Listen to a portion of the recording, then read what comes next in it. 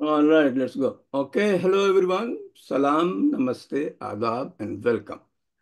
Today is a very interesting topic, Ambedkar Studies. And the title is Ambedkar Studies Between History, Biography, and Theory. And the speaker is Professor Anupama Rao, a very well-established scholar of Ambedkar and Professor of History at Barnard and Columbia University, Director of the Institute for Comparative Literature and Society at Columbia.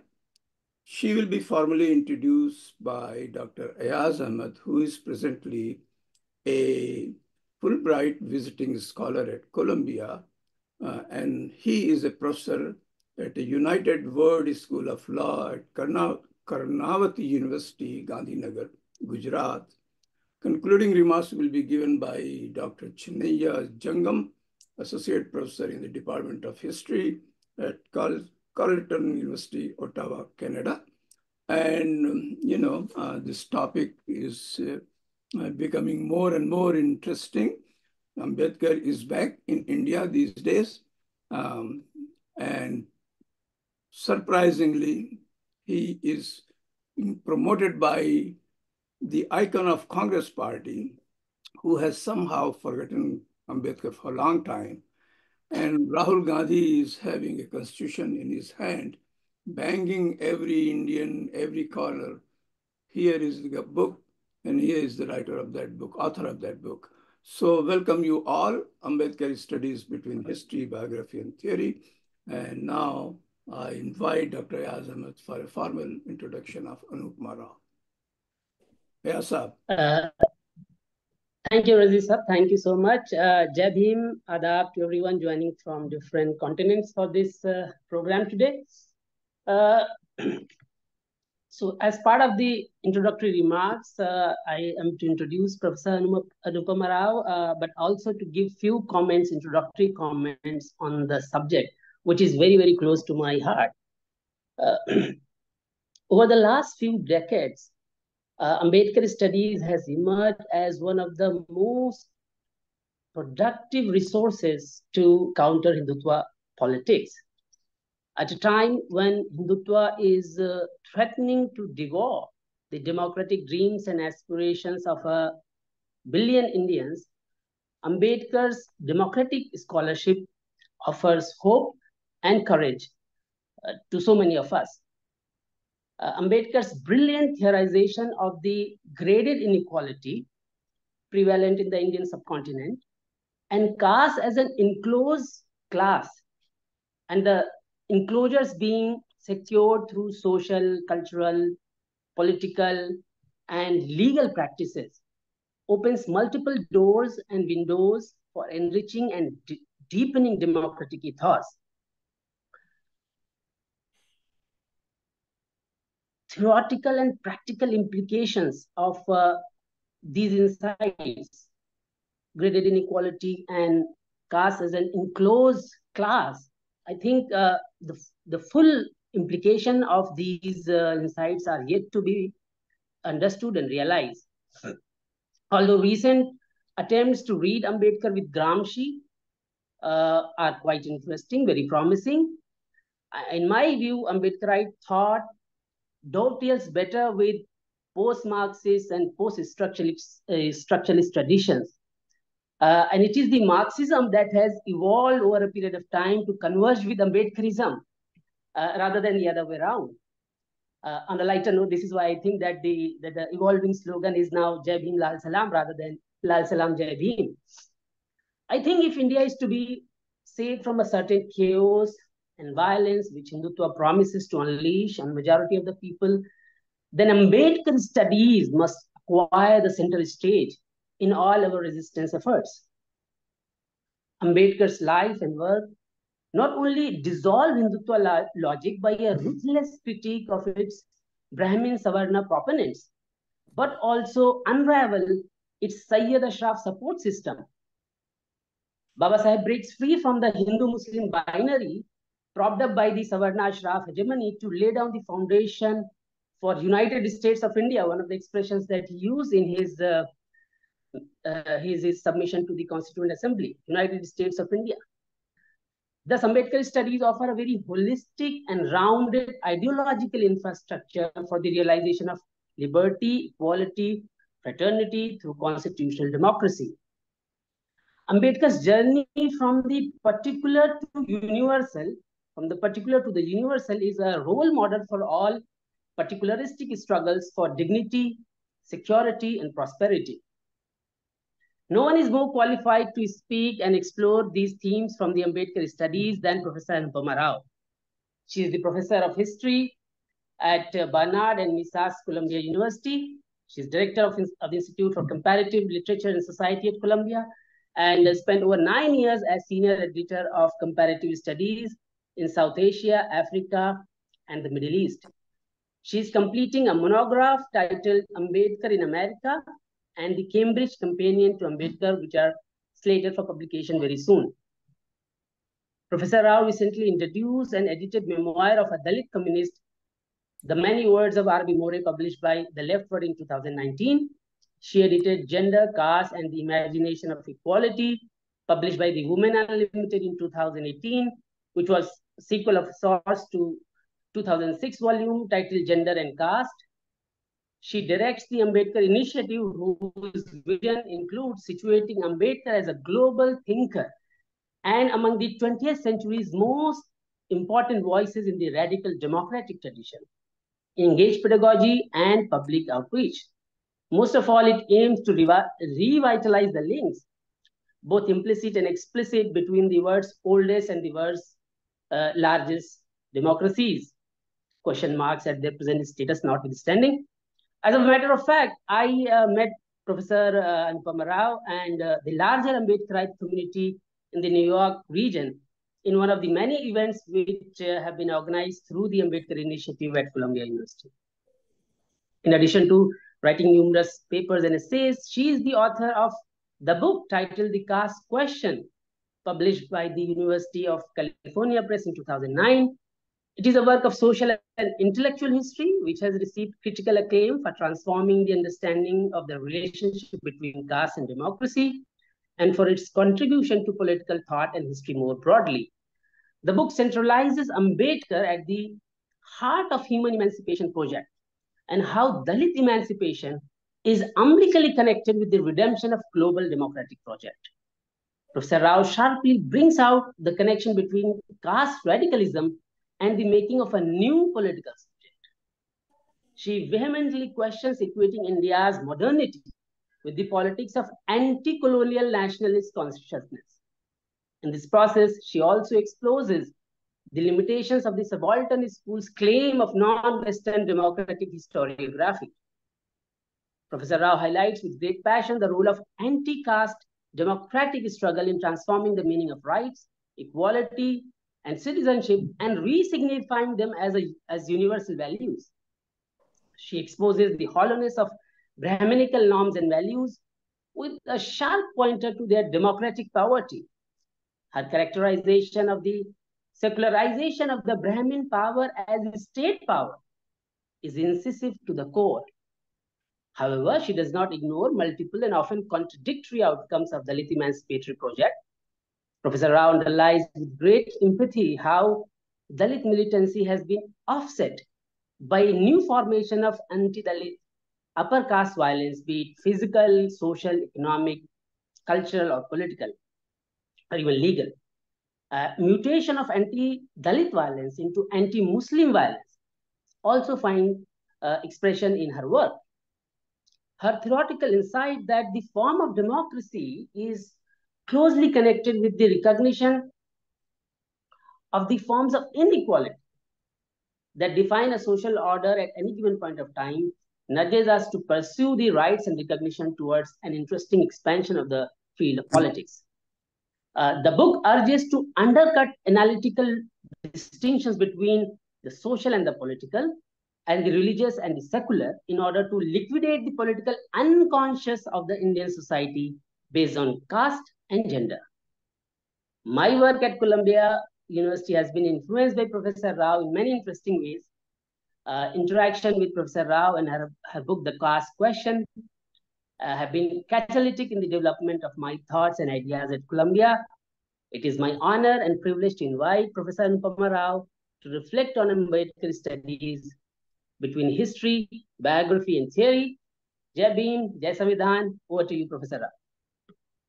Jai Bhim, Lal Salam, and thank you very, very much indeed, Ayaz, for this extraordinary introduction. And I think reading of the work, one is only as good as one's interlocutors.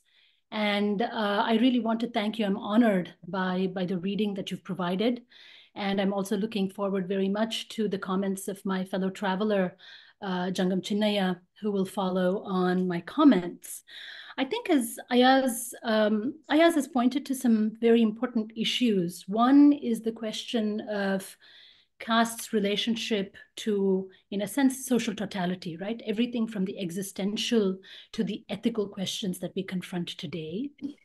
Second, it seems to me, and this is something that he brought up in his comments, the work that we do, indeed, if we are going to think about something called Ambedkar studies that is both emergent and incipient, it is work that needs to be collaborative with many modes of reading, many forms of interpretation and engagement, deep discussion, dialogue, and even perhaps conflict over the kinds of debates and interpretations, that we bring to this work.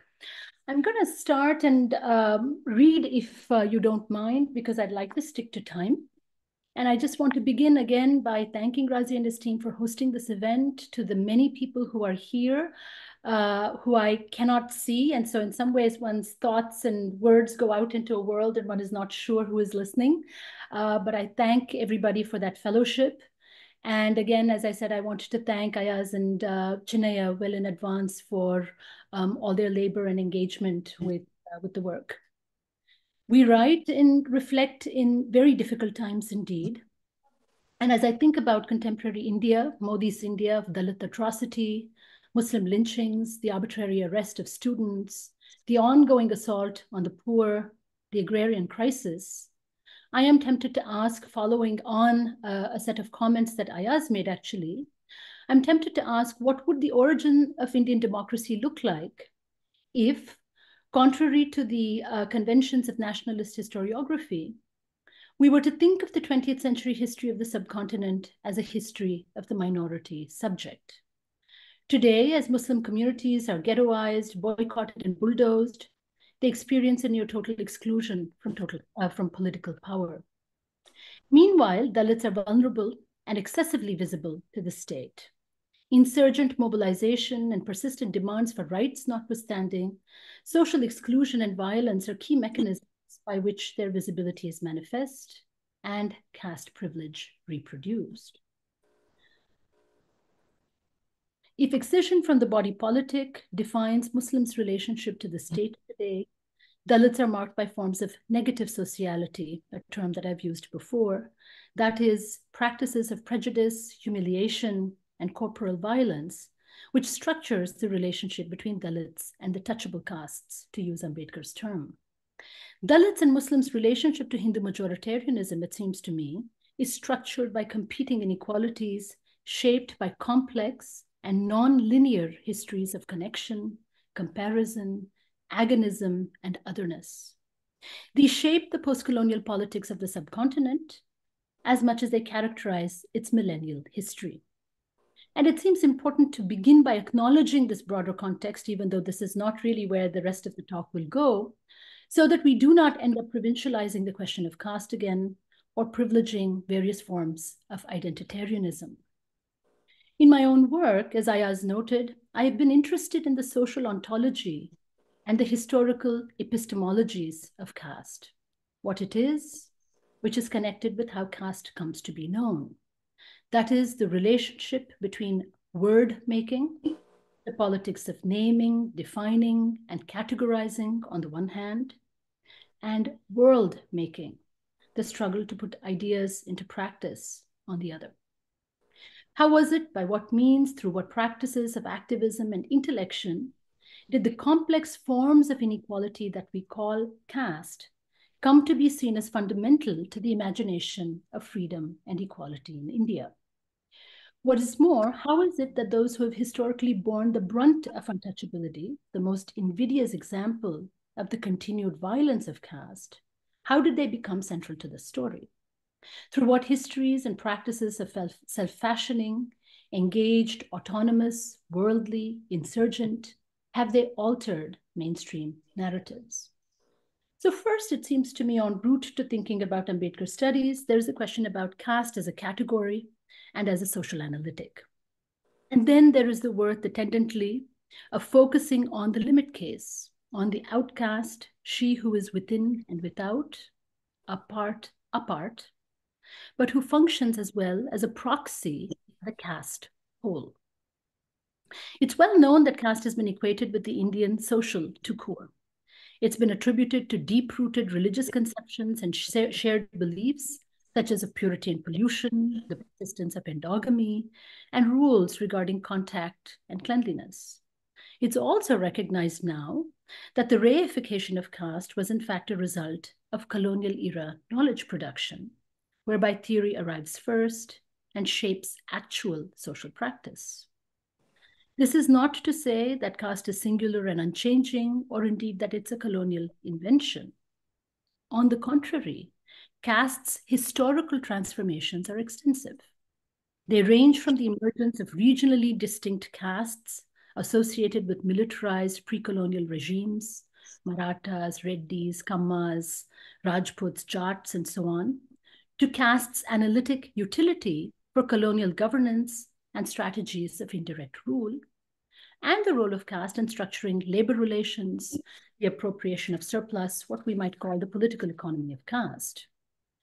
However, a widely acknowledged telos of transformation, one that's a variant of dominant distinctions between culture and capital, we might note, assumed that caste was backward or particularistic, that it would dissolve into the universal with progressive development and the onset of modernity, capitalist modernity. Scholars of South Asia responded by historicizing caste's social pertinence and its analytic centrality, but their efforts also had the ironic effect of rendering caste merely into a form of subcontinental difference, a manifestation of hierarchy that contrasts, let's say, with the idea of equality as societal norm in the North Atlantic context. It's interesting to see this play out in popular works that press for historical comparison and for reanimating caste, such as Isabel Wilkerson's book, Caste, the Origin of Our Discontents, which compares India, the United States, and Nazi Germany as societies of caste. This is a recent but hardly novel endeavor to compare societies organized around stubborn and peculiarly insidious forms of heritable hierarchy. However, Wilkerson's book came on the heels of the murder of George Floyd in the United States and the globalization of the Black Lives Matter movement. And it's thus catalyzed conversations about global racism, certainly here in the United States. Now, Wilkerson's inversion of race as a transhistorical signifier in favor of caste's more capacious itineraries is noteworthy. I have many problems with this book, but I think this is a very important point. Can we ignore that one system predated the formation of states and the other was imposed by state power, that is caste and race, or that one predated capitalism and the other emerged during its peak? What is caste's history? How can it be both archaic and modern? And does caste operate like other forms of hierarchy and difference? Or is it indeed the instantiation, the very imagination of hierarchy, as was argued, for instance, by the now infamous Louis Dumont? I'm suggesting here that by thinking caste and race systemically and comparatively, as with other categories, we ask about distinctions between equality, difference, and hierarchy. That is, these are questions about the value and the limits of comparison, what it can produce, but they're also historical questions. They pose questions about the social origin of categories, the ephemeral, you might say, convergence between categories, and the broader arcs or itineraries of unfreedom and inequality and how they allow us to write, one might say, counter global histories. So the appeal here of drawing analogies, exploring connected histories, and looking across place and time to compare subaltern social experience is inextricably tied to both emancipatory impulses, that is, forms of solidarity, really to expand the kind of multitude, the political and progressive multitude on the one hand, but also how we understand the force and the power of social explanation. And anti-caste thinkers like Ambedkar are noteworthy in this regard, partly because they, like others, Phule, Periyar, and many others, argued that the caste question could be viewed as an iteration of quite general processes of inequality and subordination. That caste was potentially commensurable, looked like, resembled, not absolutely identical with, please note, other forms of social difference and distinction. For instance, race or even class.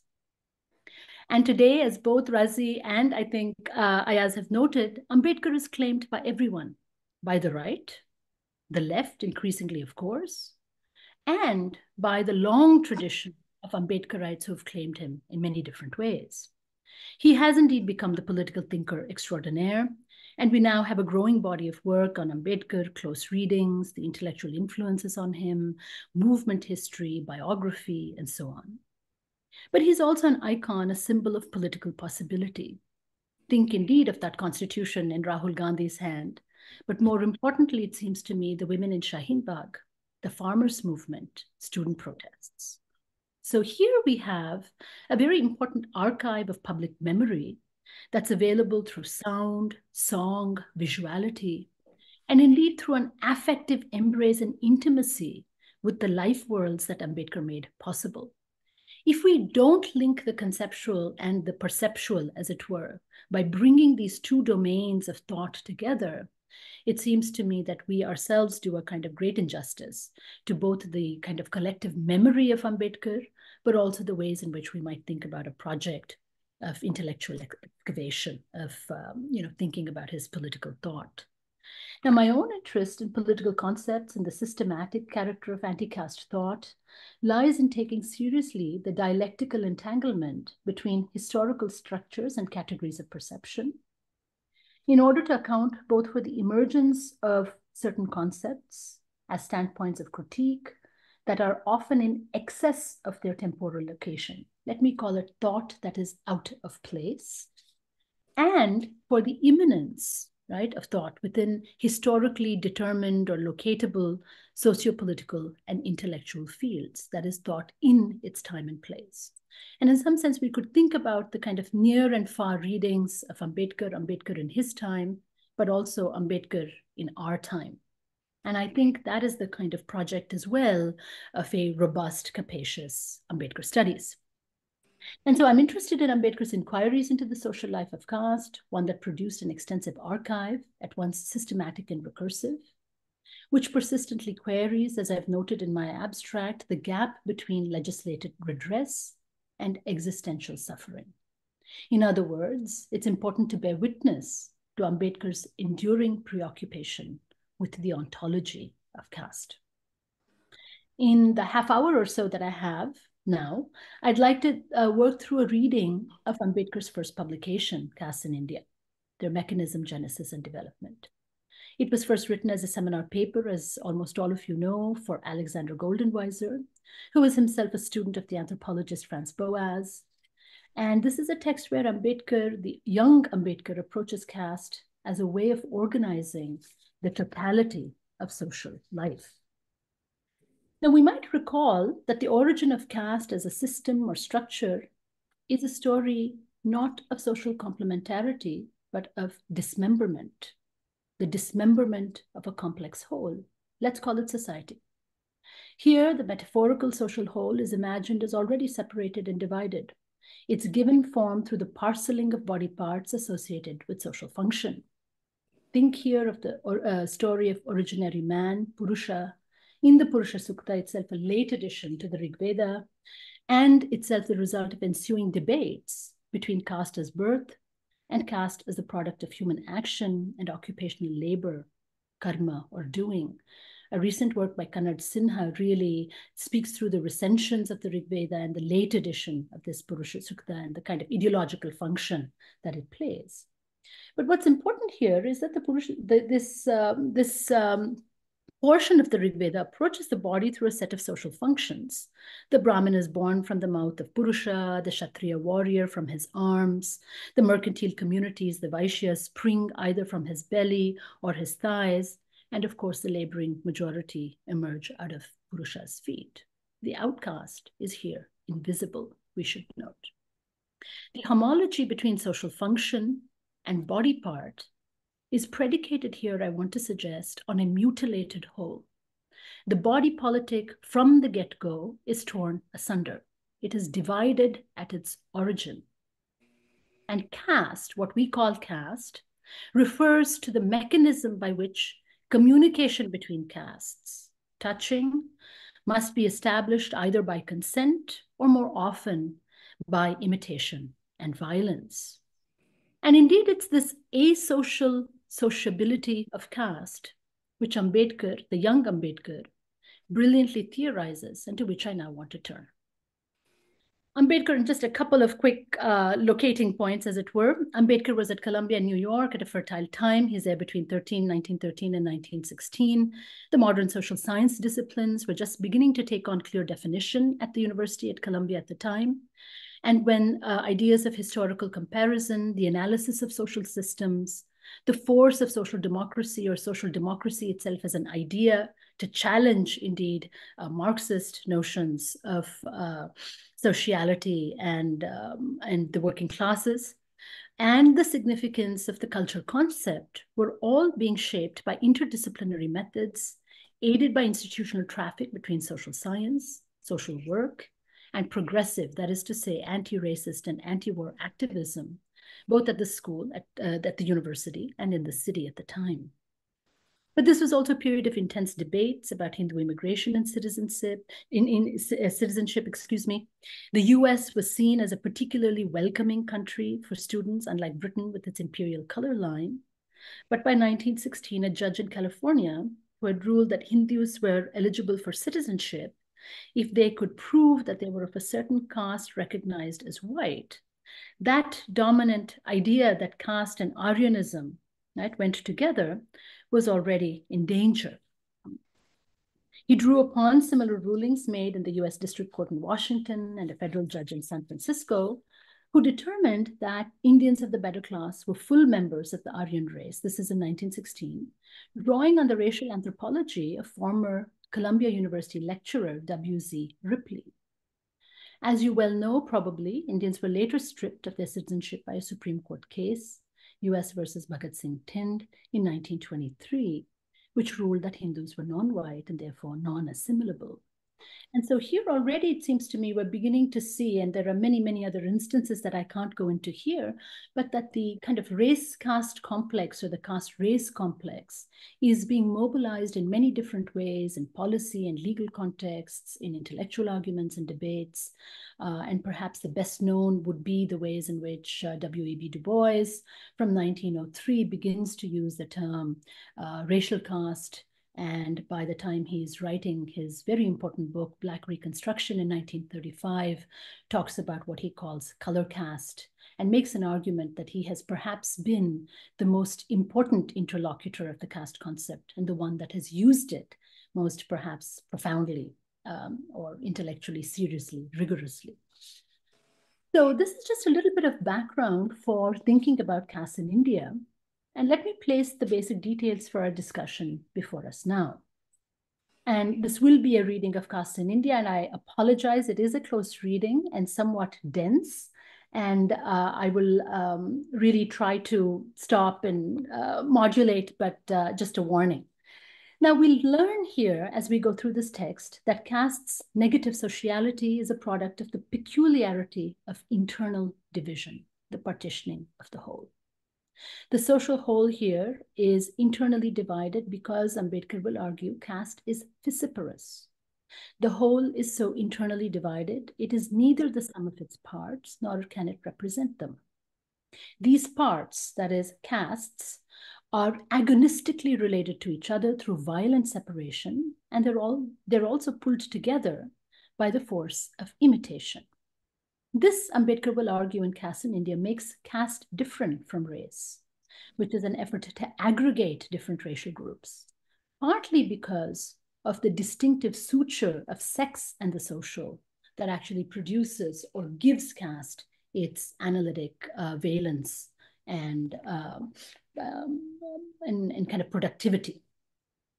So like other social formations, caste is a relation of relations between social groups. Ambedkar will argue, in this case, castes themselves. Unlike race, which poses the problem of finding a unifying mechanism for territorially differentiated and culturally distinct groups, caste is a partitioning of the social whole, and it presents us, Ambedkar will argue in this text, with the sociological puzzle of understanding the relationship of part to whole.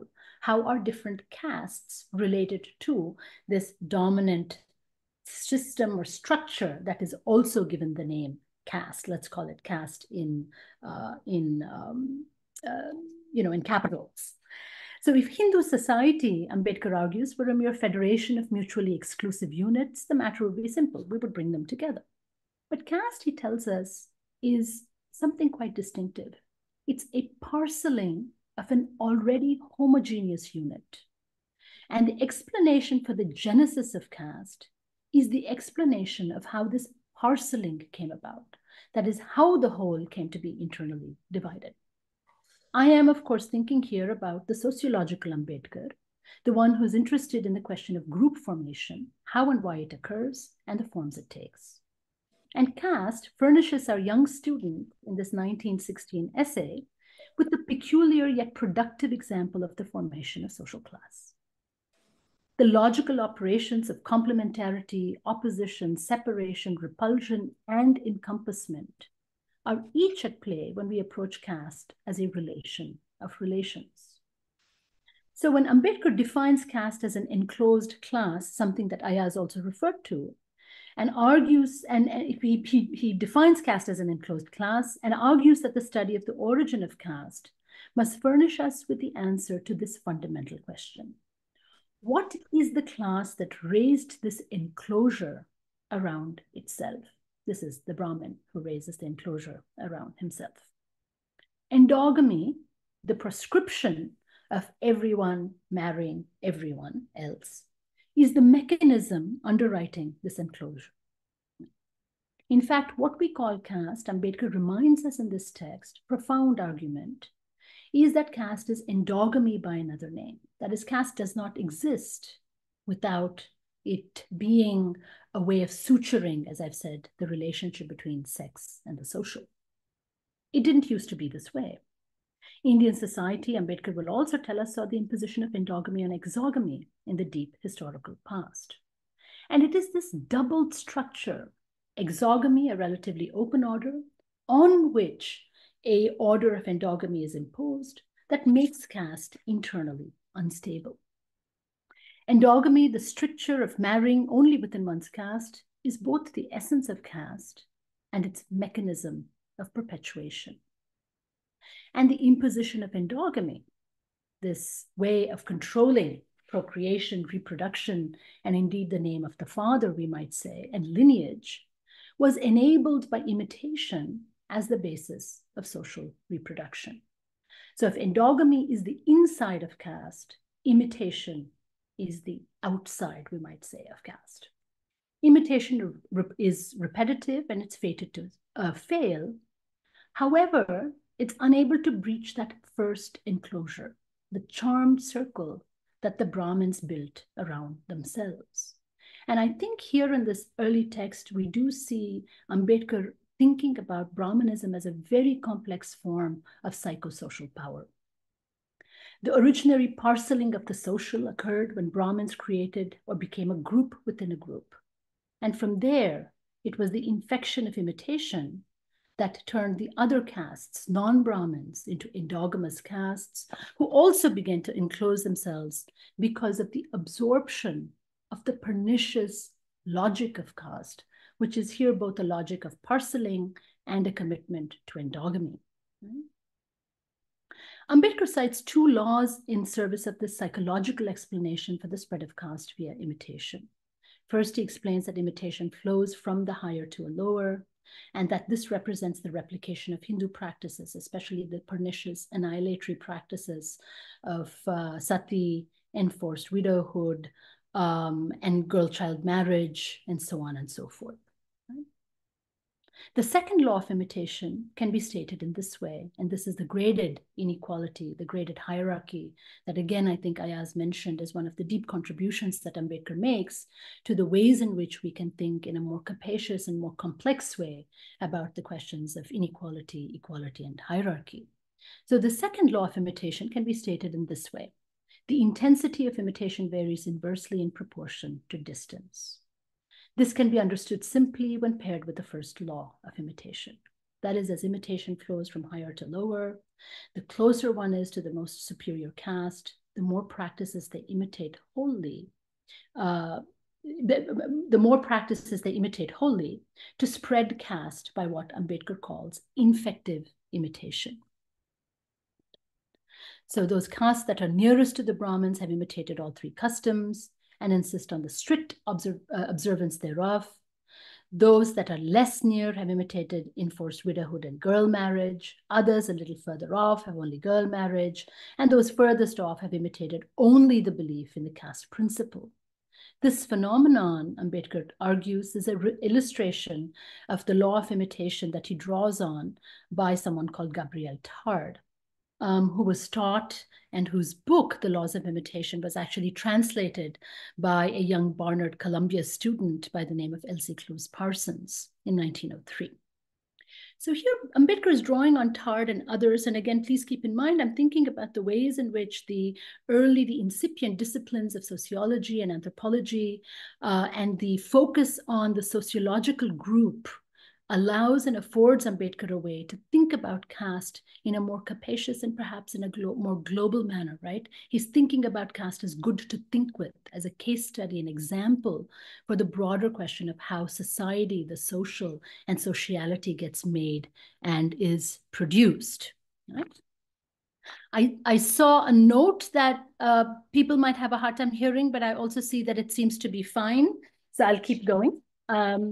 So now, if caste can be minimally defined as equivalent to the principle of endogamy, and caste stands for the social tout court, maintaining this introduces an instability in the system, one which is of both historical and sociological interest and exploration for Ambedkar.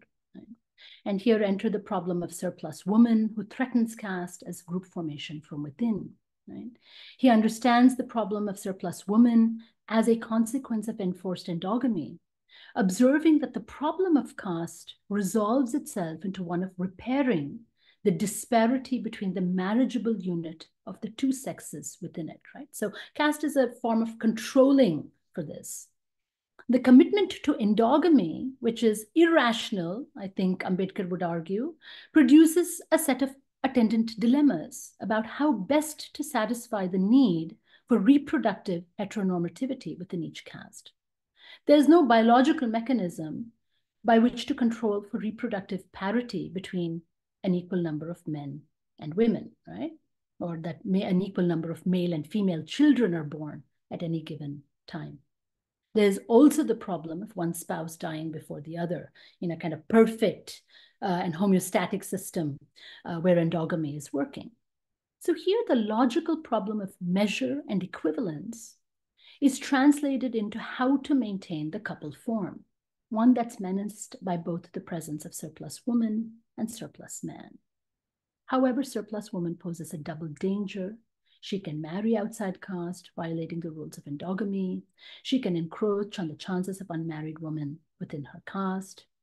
And therefore, the entire logic, Ambedkar tells us, of how caste endogamy is to be maintained, the entire force, the violence falls on how we control surplus woman, how we can make sure that she's degraded, and I quote, to a condition in which she's no longer a source of allurement.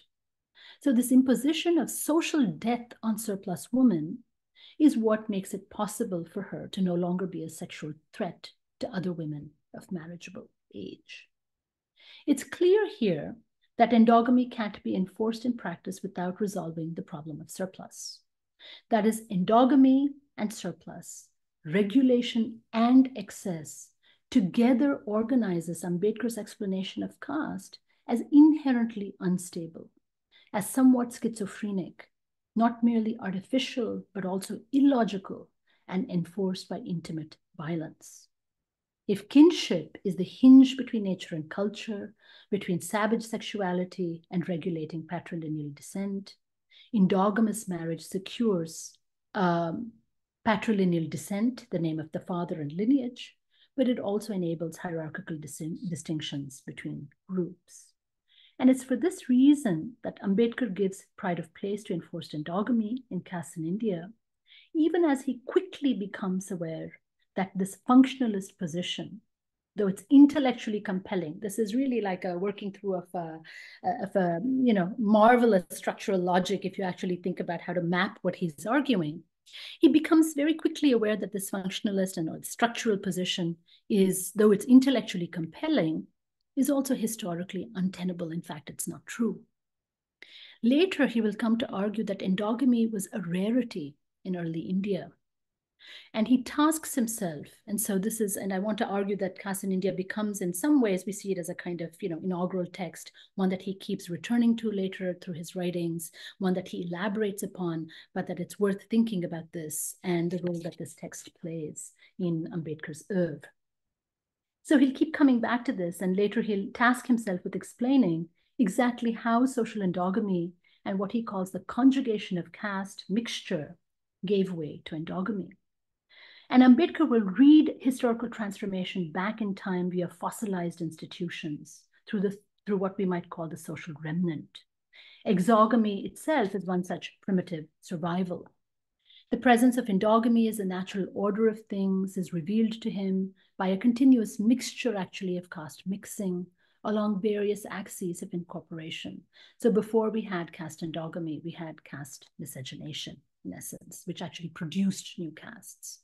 So there is concourse, we might say, between Aryans and non-Aryans, rebels who rejected Varna, or those who lost ritual status. And that history, Ambedkar will argue in his other work, is available through philology, through emergence of new terms for the mixed castes. And Ambedkar will argue that over the course of time, one might notice a hardening of Varna hierarchy and the growing stigmatization of both the practice and the product of caste mixing, the so-called bastard castes, with conquest, settlement, and the incorporation of non-Aryans into Aryan settler formation, functioning as the mode by which caste itself becomes regulatory and indeed authoritarian and violent, a form of violent discipline in the way he describes in caste in India.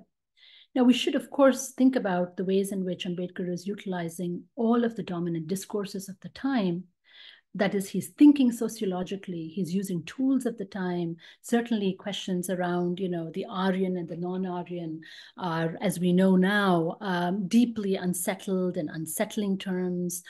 There are also terms of art of that time which no longer obtain for us. So there is a kind of colonial sociology of knowledge that Ambedkar himself inhabits, occupies, and then tries to work with. And so in a sense, by thinking sociologically according to the rules of that emergent discipline, Ambedkar, I want to suggest, arrives at its limits. He will argue that caste is a strange multiplicity comprising primitive and modern elements governed by the mechanism of endogamy, while the replication of caste also reproduces a principle of separation. So what should bring us together actually operates as a principle of separation, that it creates the parceling of an already homogeneous unit. Here, let me briefly just underline that Ambedkar's way of thinking then about the social question, right? Caste as a form of sociality is charged from the get-go, from this first text, because of the way he's articulating the internal division, the parceling of the social whole, the non-relation of part to whole as the defining feature of caste. So if Ambedkar locates the beginning of caste sociality in repetitive Brahminical violence, the disposal of surplus women, he also thinks about Brahmanism as psychosocial power, one that is predicated on the repulsion, the repugnance of one caste for the other. And I quote, while making themselves into a caste, the Brahmins, by virtue of this, created a non-Brahmin caste, or to express it in my own way, while closing themselves in, they closed others out. Let me end then with a brief note on perhaps why this text is important, or why I've chosen to talk about this in a talk on Ambedkar studies. In castes in India, Ambedkar struggles to explain a structure governed by a peculiar force of separation, fission, and division of the social whole. 20 years later, in that more famous, better-known text, The Annihilation of Caste, he prioritizes the relationship between untouchability and Hindu religion as the point of contradiction that can bring caste to crisis. As he focuses on the untouchable as apart, Ambedkar will argue there that Hindu society as such does not exist. It is only a collection of castes. He will suggest that the division between touchable and untouchable and the principle of untouchability itself is what effects a separation of society from itself.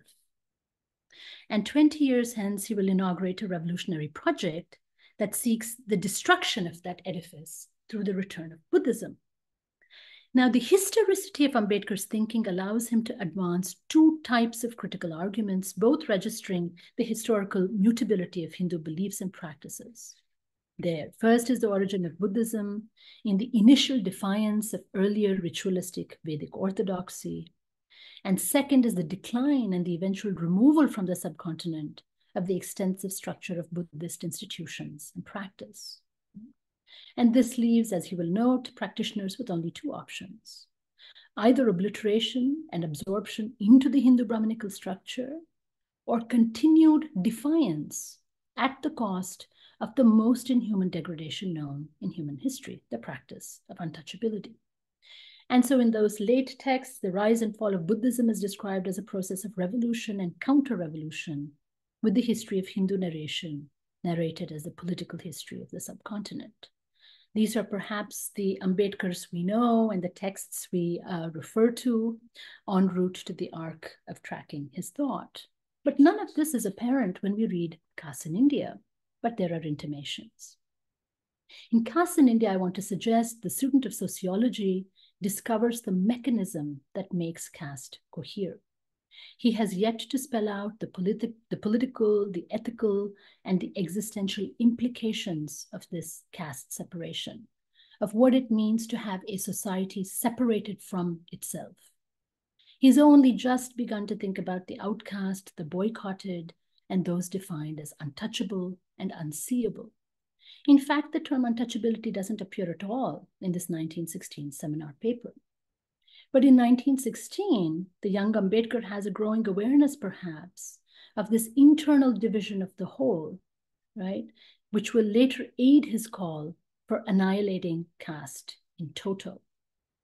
That it is the non-relationship of part to whole, the tearing asunder of the social, the mutilated whole, the social itself as a kind of mutilation of the kind of body of caste, if you will, that makes it clear that caste is about the parts, that is, different castes agonistically related to each other, both through a kind of violent separation, but also a sociology or a sociologic, we might say, which allows for castes to be pulled together by the force of imitation.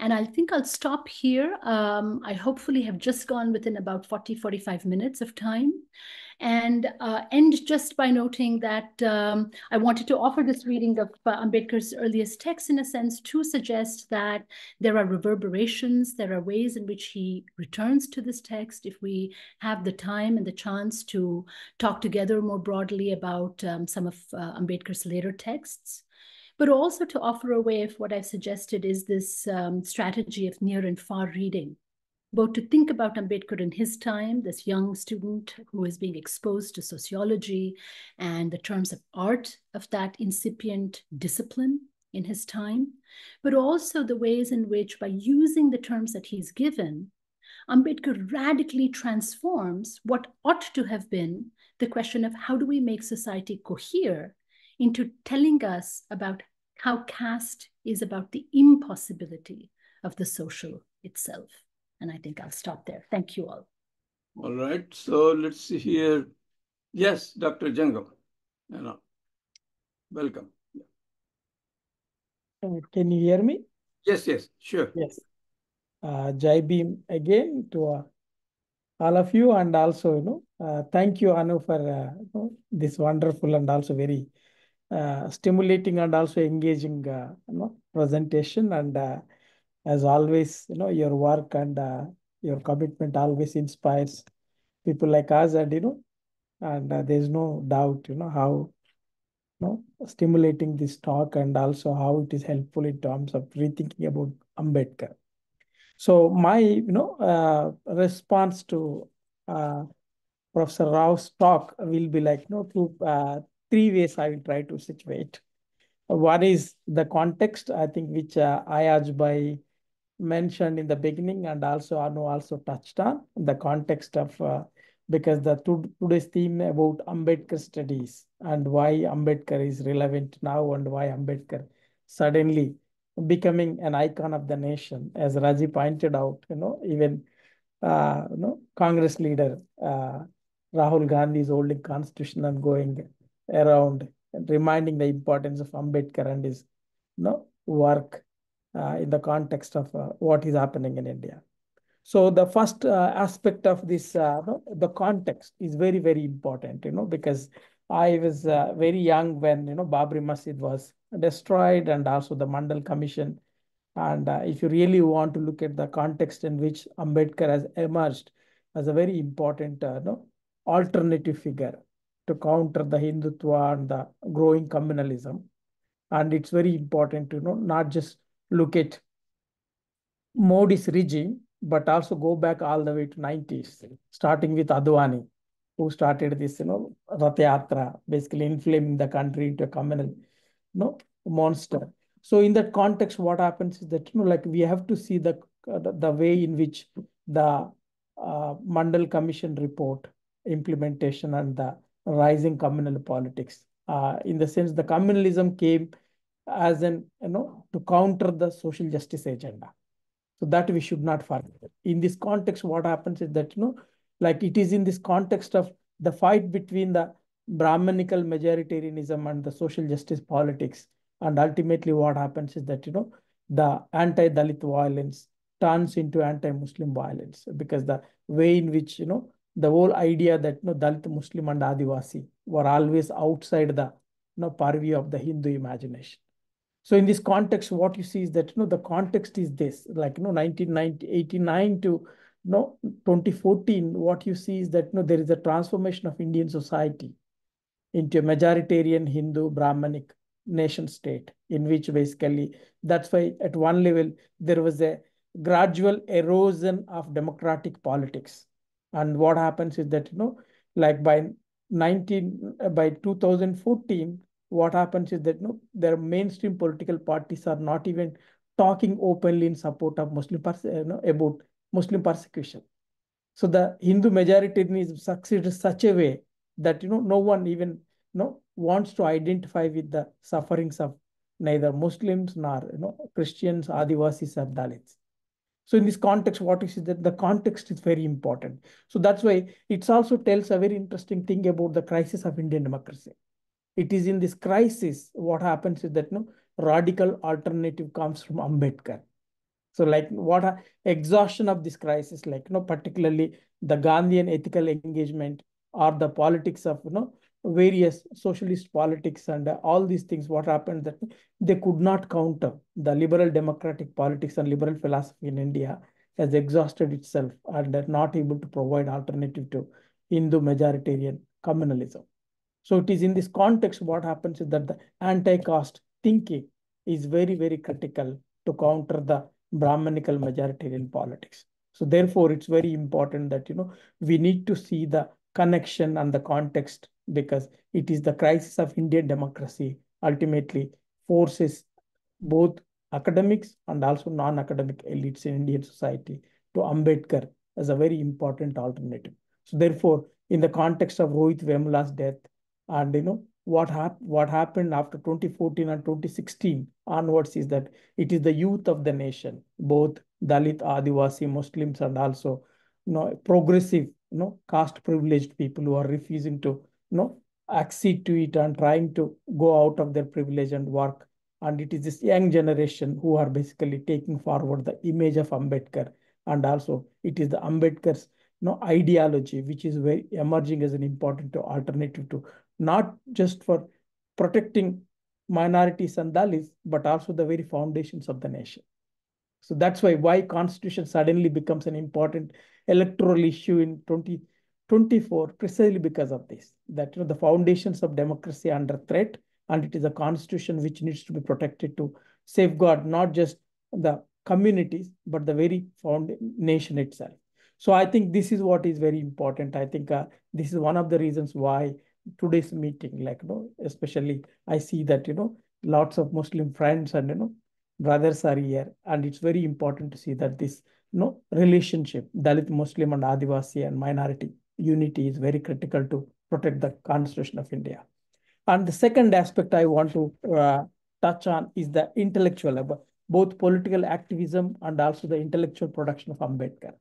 Why is it that, Ambedkar suddenly, after 75 years, becomes a very important figure, not just as a politician, but also imaginary?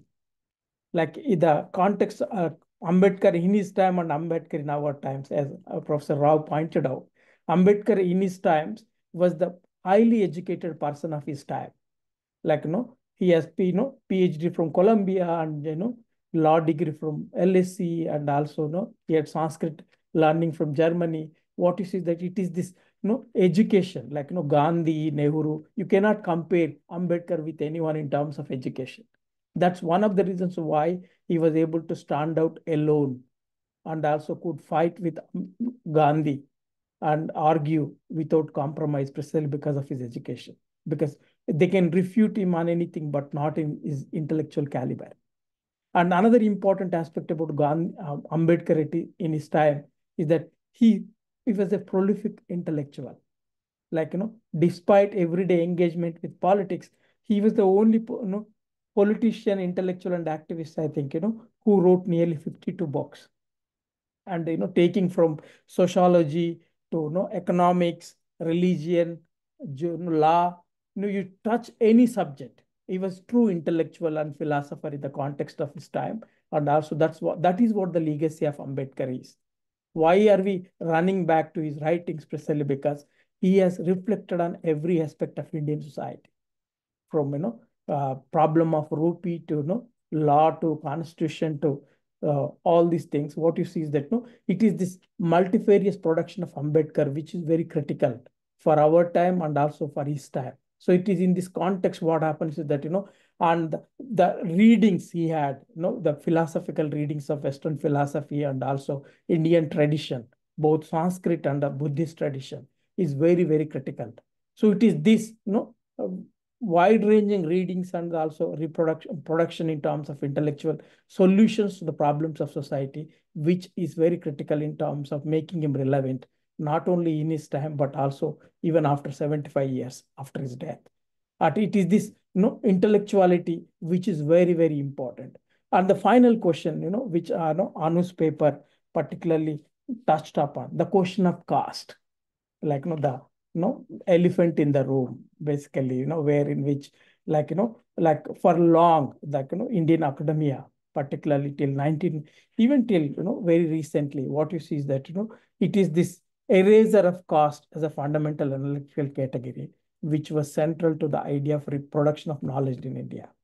And why is the democracy in India is in crisis? Precisely because of that. The caste Hindu privileged people, intellectuals, academics from all religions, for that matter, Hindu, Muslim, and Christian, all the intellectuals who produced and wrote in India, is that consciously ignored and erased the caste as an analytical category.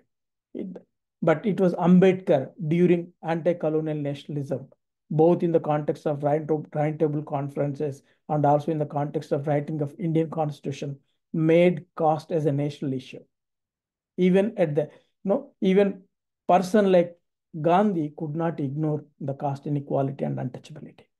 And that was the power of his writings. But in the context of post-colonial India, one of the important thing, like, what had happened that, the last caste census, like, in fact, now there is a debate in India about whether there should be caste census or not. And last caste census were conducted in 1931. The post-colonial Indian nation state refused to conduct caste census because it was not in the, like, it thought that, it can erase caste and also keep the caste privileges as they were.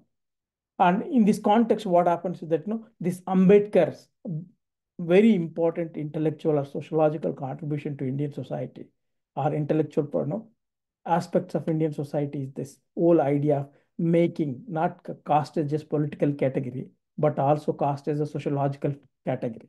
And I think it is this particularly, other than D.D. Kosambi, you don't see any other intellectual in India who have used caste as an important analytical category and try to, illustrate caste and its sociological and political and, religious implications. So it is in this context, understanding caste in India. You cannot understand caste in India without reading Ambedkar. It is this anti-caste reading of Ambedkar and anti-caste writings of Ambedkar. Ultimately, what happens is that, you can understand the Brahmanism and its politics in India. It is like this, if you want to understand capitalism, you need to read Marx, right? Similarly, if you want to understand Brahmanism, you need to read Ambedkar. And it is this, this antithesis, it is again the dialectical relationship between, these two ideologies is very, very central. So therefore, Marxism and capitalism, if you really want to do the connection, similarly, the Brahmanism and Ambedkarism needs to be seen.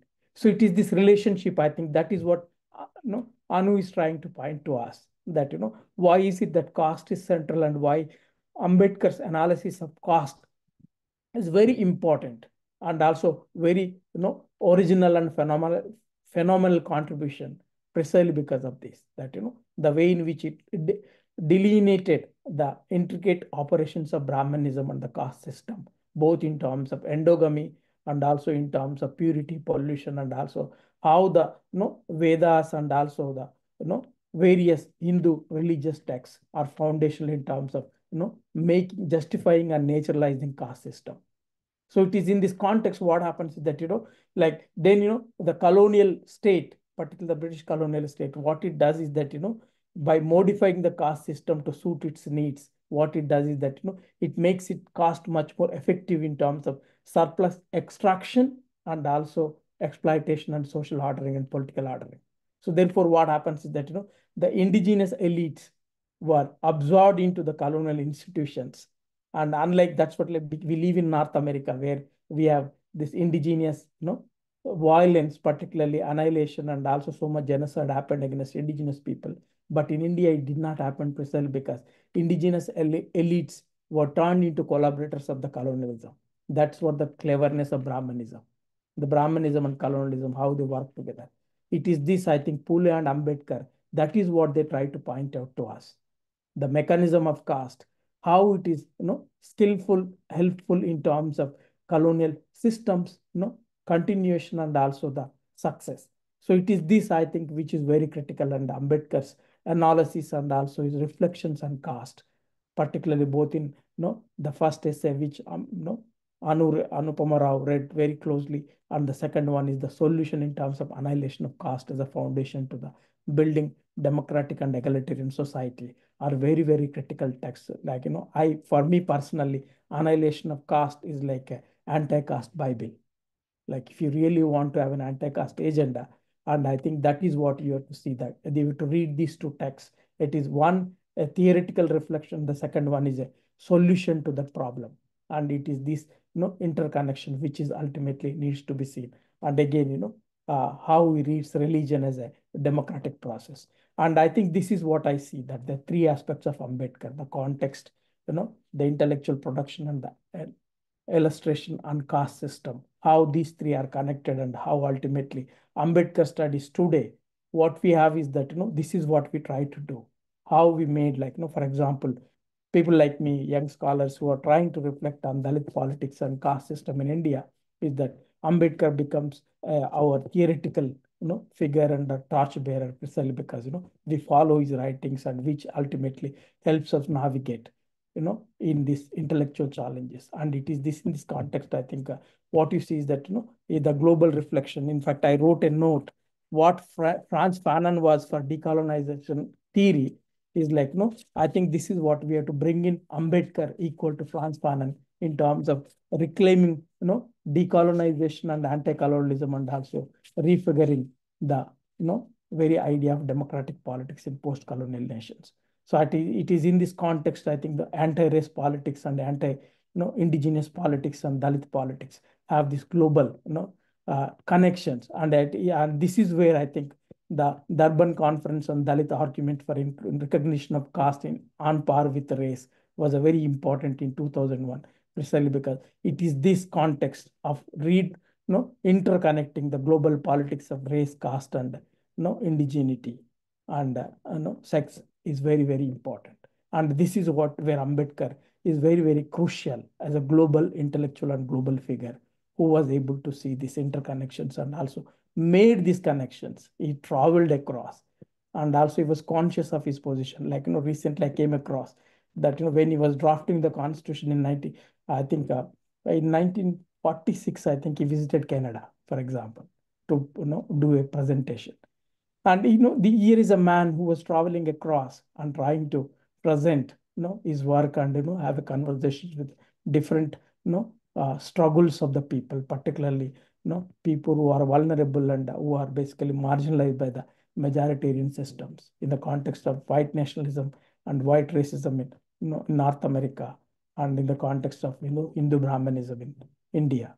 And it is this which ultimately what you see that, today, if you really want to, have a democratic solution to what is happening in India, like, why is it that majority, mainstream political parties do not own up to what is happening in terms of against Muslims, or, even today I was reading in Manipur, so much is happening, but, no one is talking about these things. Can we take all that?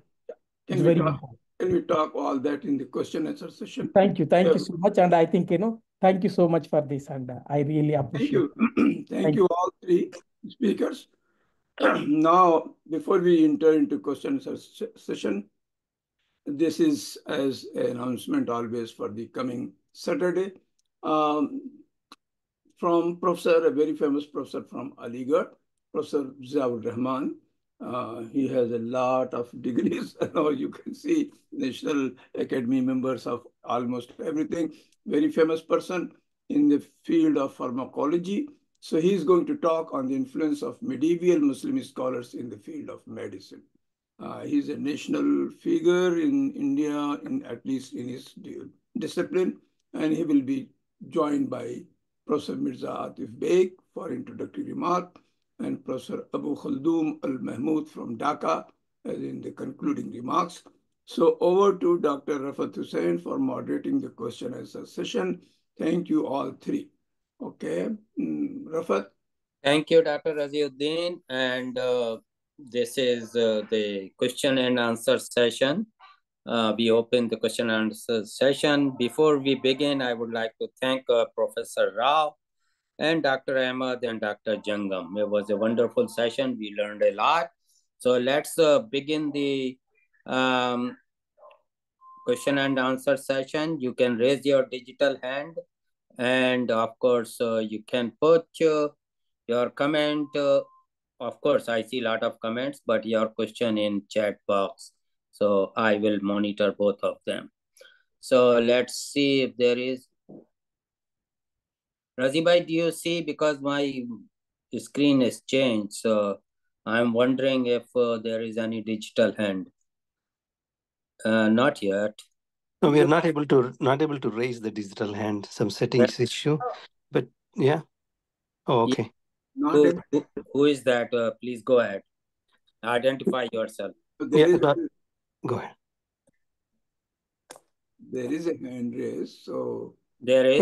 Yeah, I have a question, okay? Okay, Since now you unmute me. My name thank is Roy Mantina. I'm based out of this Boston area.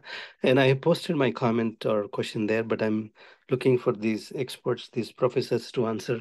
You know, this intellectuals academia is very successful in these decades, taking this Ambedkar legacy, his teachings, his writings, his philosophy, his ideology to the masses, to Democrats, to left, to progressives. What it takes to take the same message to this right wing, in basically they're doing what they're doing because lack of ignorance, lack of understanding about Ambedkar. So my question to academia, what it takes to take this education to this right who is deaf, who is dumb about Ambedkar? good question. Who wants to take it? Professor? I can take a stab at it, but I think both Chinaya and Ayaz will also have some things to say. Go. I mean, this is a kind of fundamental contradiction. We could certainly try to take Ambedkar's thought to the right. It also seems to me that they have successfully appropriated elements of Ambedkar's thought too. It's not clear to me that the right has been unwilling. In fact, I think they've been very good about seizing on particular ways in which they might, both engage Ambedkar and ignore the radical insurgent elements of Ambedkar's thought.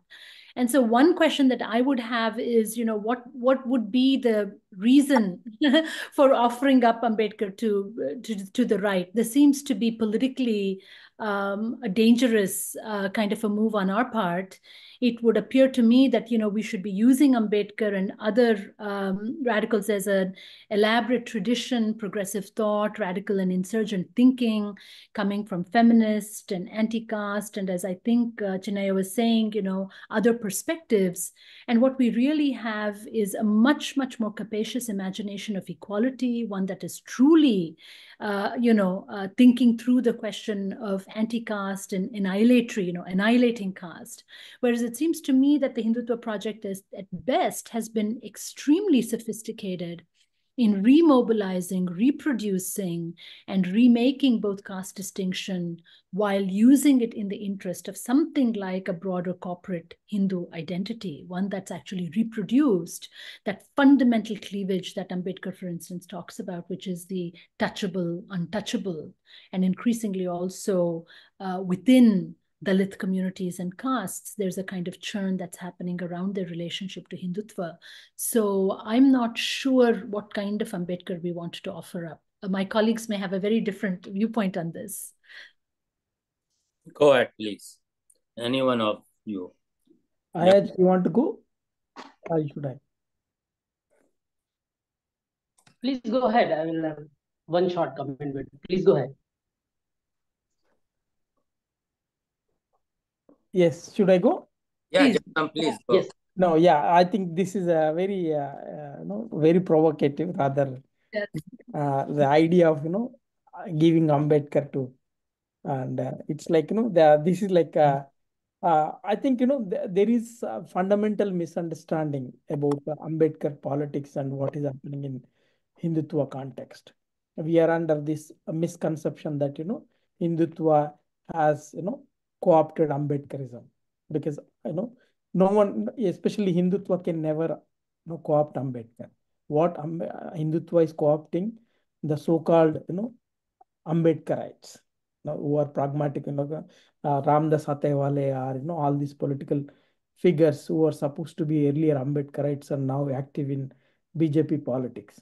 And these are all again, at one level you have to separate the ideology and the pragmatic politics of the people, basically.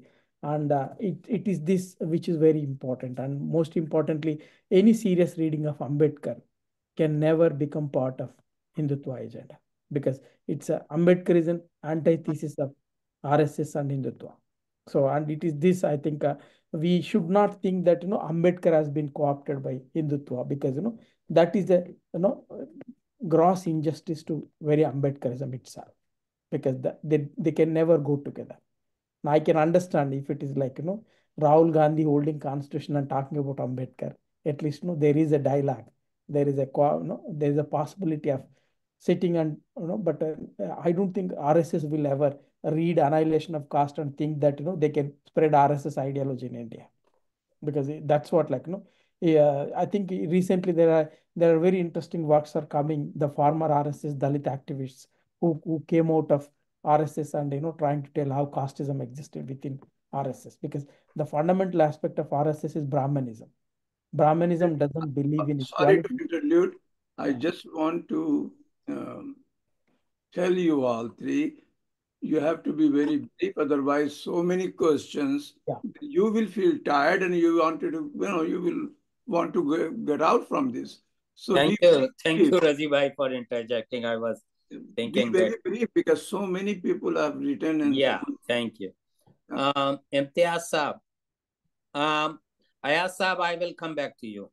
Okay, go ahead and say a few words if you want to before. Yeah, I just wanted to briefly comment on the question that the assumption that somehow Hindutva is ignorant of Ambedkarite thought, I think that the question assumed this possibility, and therefore I think Hindutva and proponents of Hindutva right from 1920s, they were very, very seriously reading Ambedkar. They are very widely read, analyzed, and inverted. So therefore, it's not a question of fighting Hindutva force which is ignorant or uneducated. They're very educated, very aware, very qualified. It's a matter of different worldviews that we are contesting. One is through Ambedkarite worldview, and another is our Savarkarite worldview. So yeah, that's the short point that I wanted to make on that question. Thank you. Imtiaz Saab.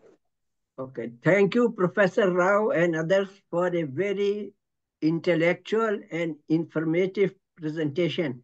My question is very elementary. How did caste begin in India, and what is this brief history?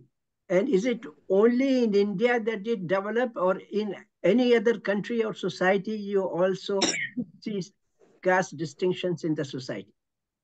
Imtiaz Saab, you ask a big question. So let's see if anyone can give a quick tap.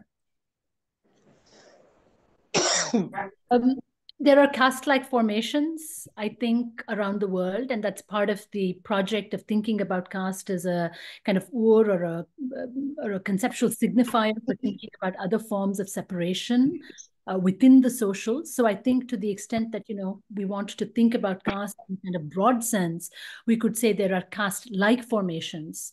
If we think about this as a kind of cleaving of the social within itself and so on.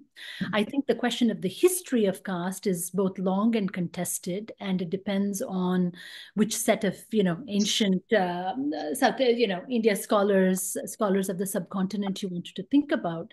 But many have made the argument, people like Romala Thapar, more recently, I think Manu Devadevan has got a quite brilliant argument about medieval and early modern kind of, caste, the emergence and history of caste and so on. And there are many arguments about the relationship between caste and the state, caste and the control over territory, caste itself and its relationship to the control over surplus, caste and kingship, and so on. And so I think you could have a textual and a kind of Indological reading about the origin, as it were, of caste. Fiction, origin is always a fiction, right? It's always a kind of good starting point. I can start in 1903. I can start in, 1875. So the origin question, I think, is hard with, but I think it becomes quite hard to do that. And I'm not an ancient India scholar in that sense to give you the entire panoply of things, but I'm happy to also continue to talk with you and suggest other things as well in terms of reading. Thank you, Professor. Let's move on.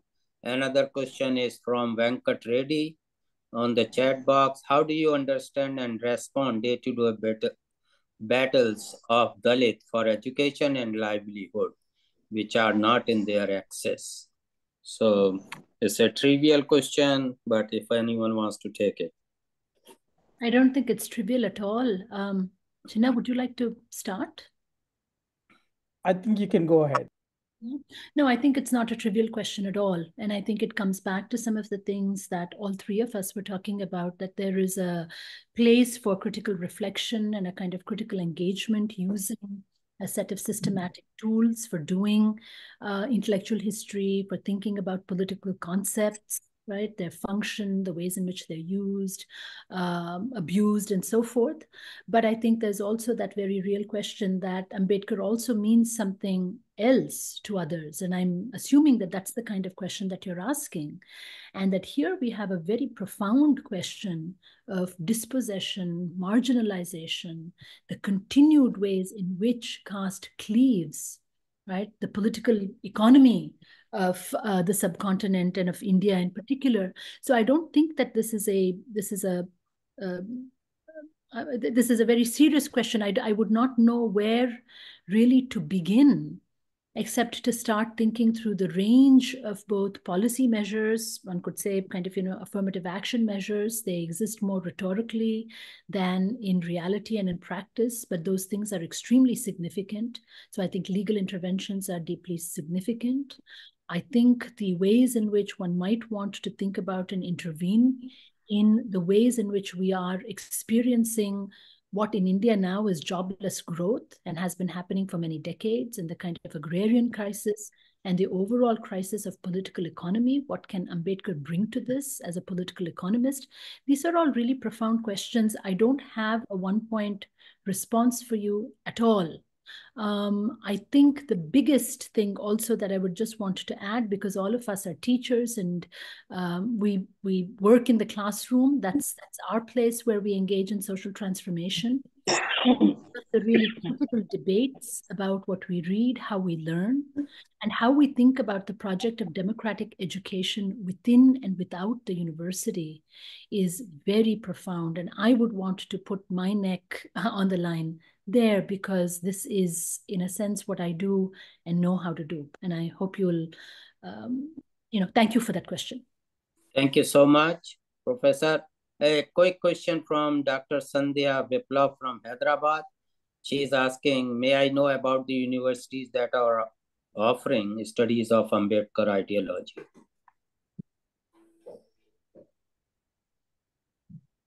Do anyone of you know the universities either abroad or in India offering the studies on Ambedkar ideology? I think there are many institutions in India that are offering, there are departments of Ambedkar I taught, for instance, in Nagpur. There are departments of, I think, social exclusion and so forth, where there is a real commitment to thinking and reading Ambedkar quite widely. It seems to me more and more that most of our elite institutions are taking up readings of Ambedkar, including my own. The core curriculum at Columbia, which is over a century old now, now has a reading of Annihilation of Caste as a prescribed text. And this goes to Chinaya's wonderful point about putting Ambedkar in conversation with someone like Fanon and others, and that happens in that course, and Du Bois and so forth. So I think Ambedkar is kind of at large now. And the question really might be, what kind of Ambedkar and what readings of Ambedkar do we really want to invest in? But please, Ayaz and Chinaya, I think this is a question for both of you too. Okay. Ayaz, you should go. I spoke already. Okay, great. Thank you. So another question is from Dr. Devanand. Why is not Ambedkar's writing on Islam not popularized?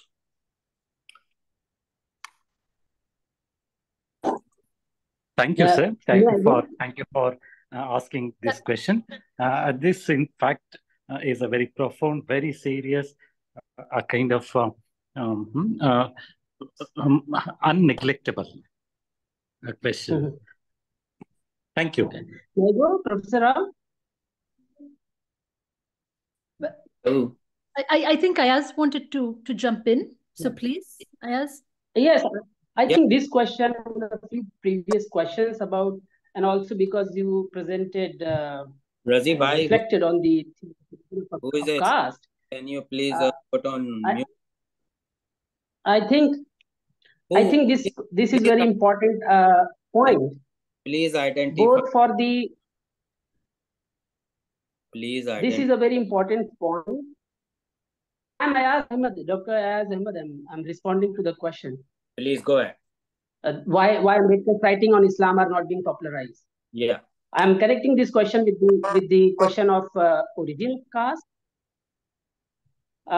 Yeah.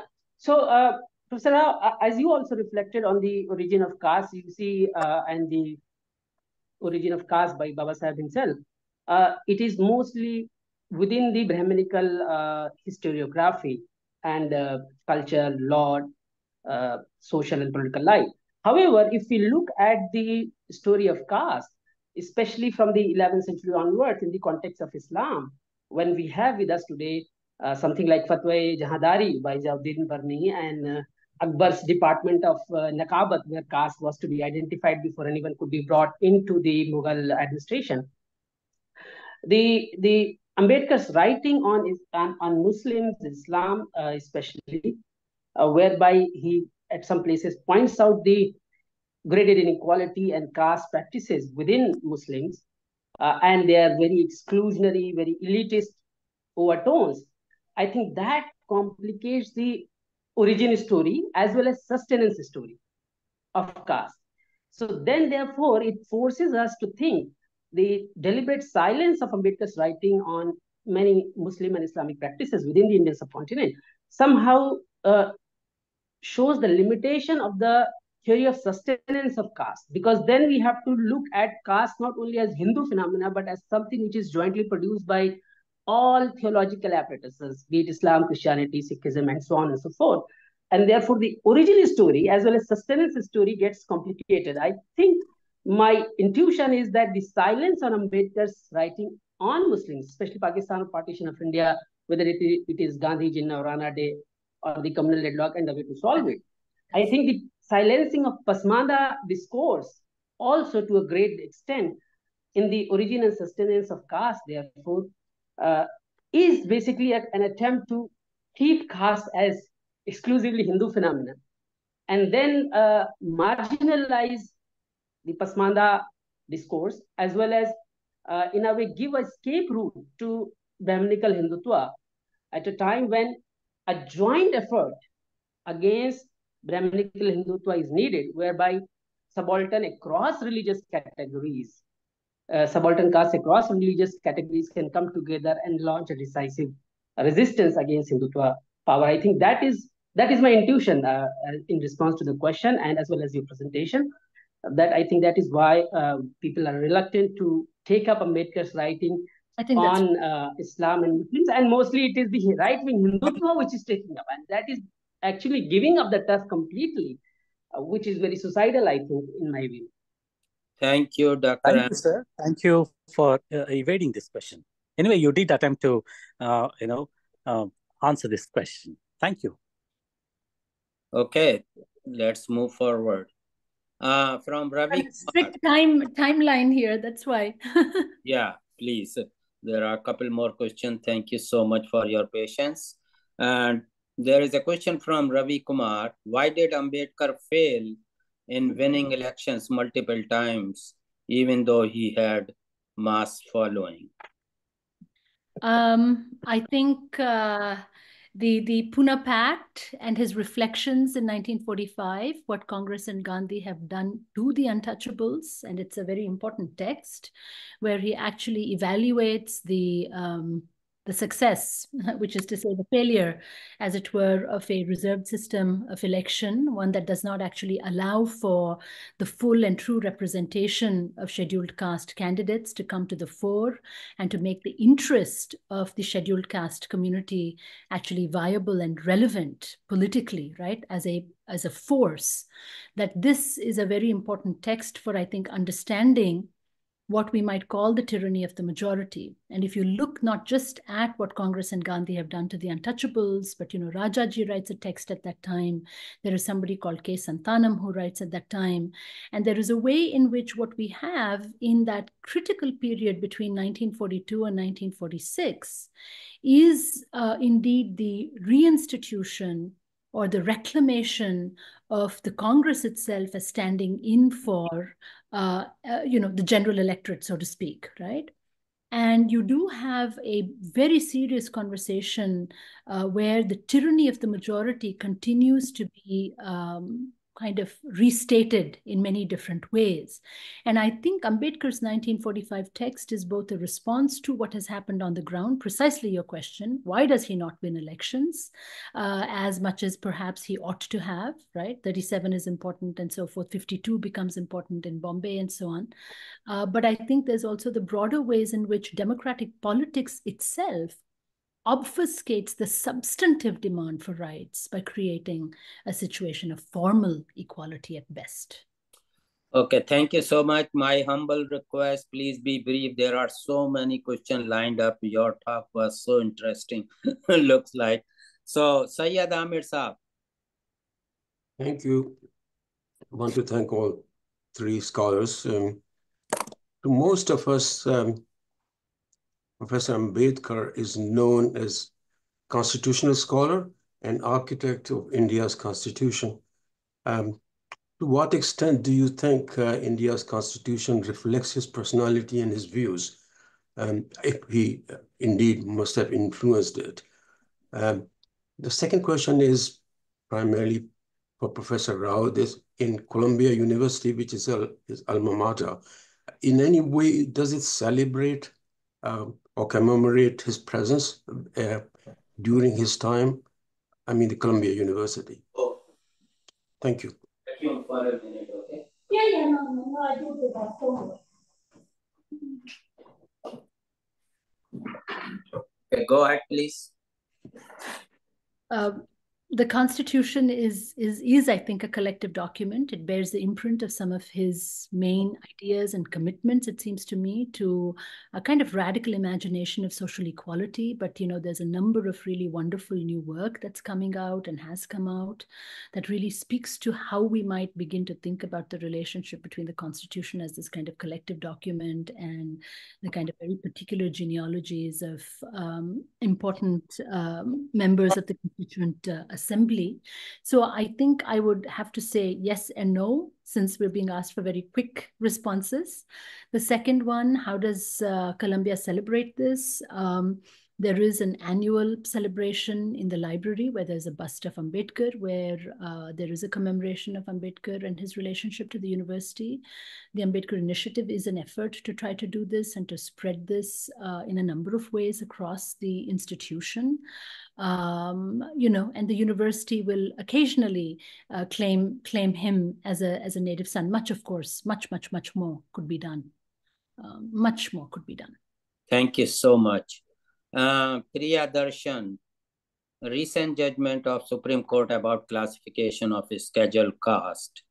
Is it a fragmentation and or RSS agenda? I can respond to that. Yeah, go ahead quickly.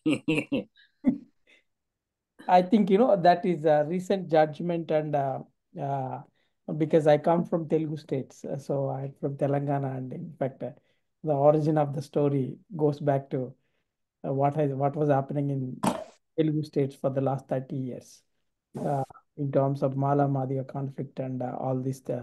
But one thing is that the subclassification has done a lot of damage in terms of the whole the fabric of Dalit politics in Telugu states, like in terms of how there is a vertical divide. But I think subclassification is also an interesting reflection on the larger aspect of caste, reproduction of caste within Dalit communities. There is a Brahmanism which gets practiced among Dalits. There is an untouchability among Dalits. There are no intercaste marriages between different subcastes among Dalits. And there is a graded inequality. And also there are invisualization of many of these, small communities. So the caste, is not just between Brahmins and others and Dalits versus non-Dalits, but within Dalits there is a problem of caste system and the hierarchy and untouchability. So it is in this context, I think, there is a genuine reason why this has happened. It didn't come out of nowhere. And particularly from Telugu states context, I can say, till recently, like, the subcaste movement was basically using Ambedkar as a very important icon. The so-called, aspect of, the Madhya MRPS joining BJP and RSS forces was a recent phenomenon. And if you look at the history of, subclassification movement, particularly from different communities, it was not, an RSS agenda to begin with. And the RSS agent co-ops, like, that's like what they did in other places, like in UP and other places. They always pit one Dalit community against other. They're trying to use, like, that's what they exploit it. But actually the subclassification has a much more genuine social reasons and also historical reasons why the issue has come. Thank you so much. Quick question, Shubham saying, is it possible to completely eradicate the caste system in India? This is the struggle we're all embarked on. Okay, thank you. IT Hub 9 by the name who raised a hand. Please go ahead.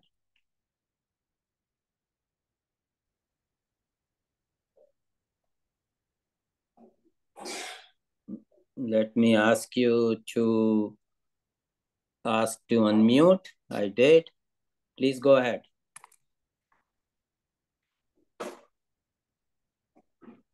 Okay, let's move on to Shant Akunuri. That hand is raised. Yeah, I'll come back to. Next one is Shrikant Chopra. Do you think what, if any, progress has been made since 1947 to control the Brahminical majoritarian influence in Indian polity and society, and what needs to be done in future? We are all, I think, amongst us historians, and so it would be very difficult for any of us to say that things have remained the same. I think, of course, there's been a lot of transformation. I think the constitutional order is, in many ways, a progressive, maybe even a radical order in its imagination. And so I think, what I would say is that the conditions and the contradictions around caste and caste relations keep changing.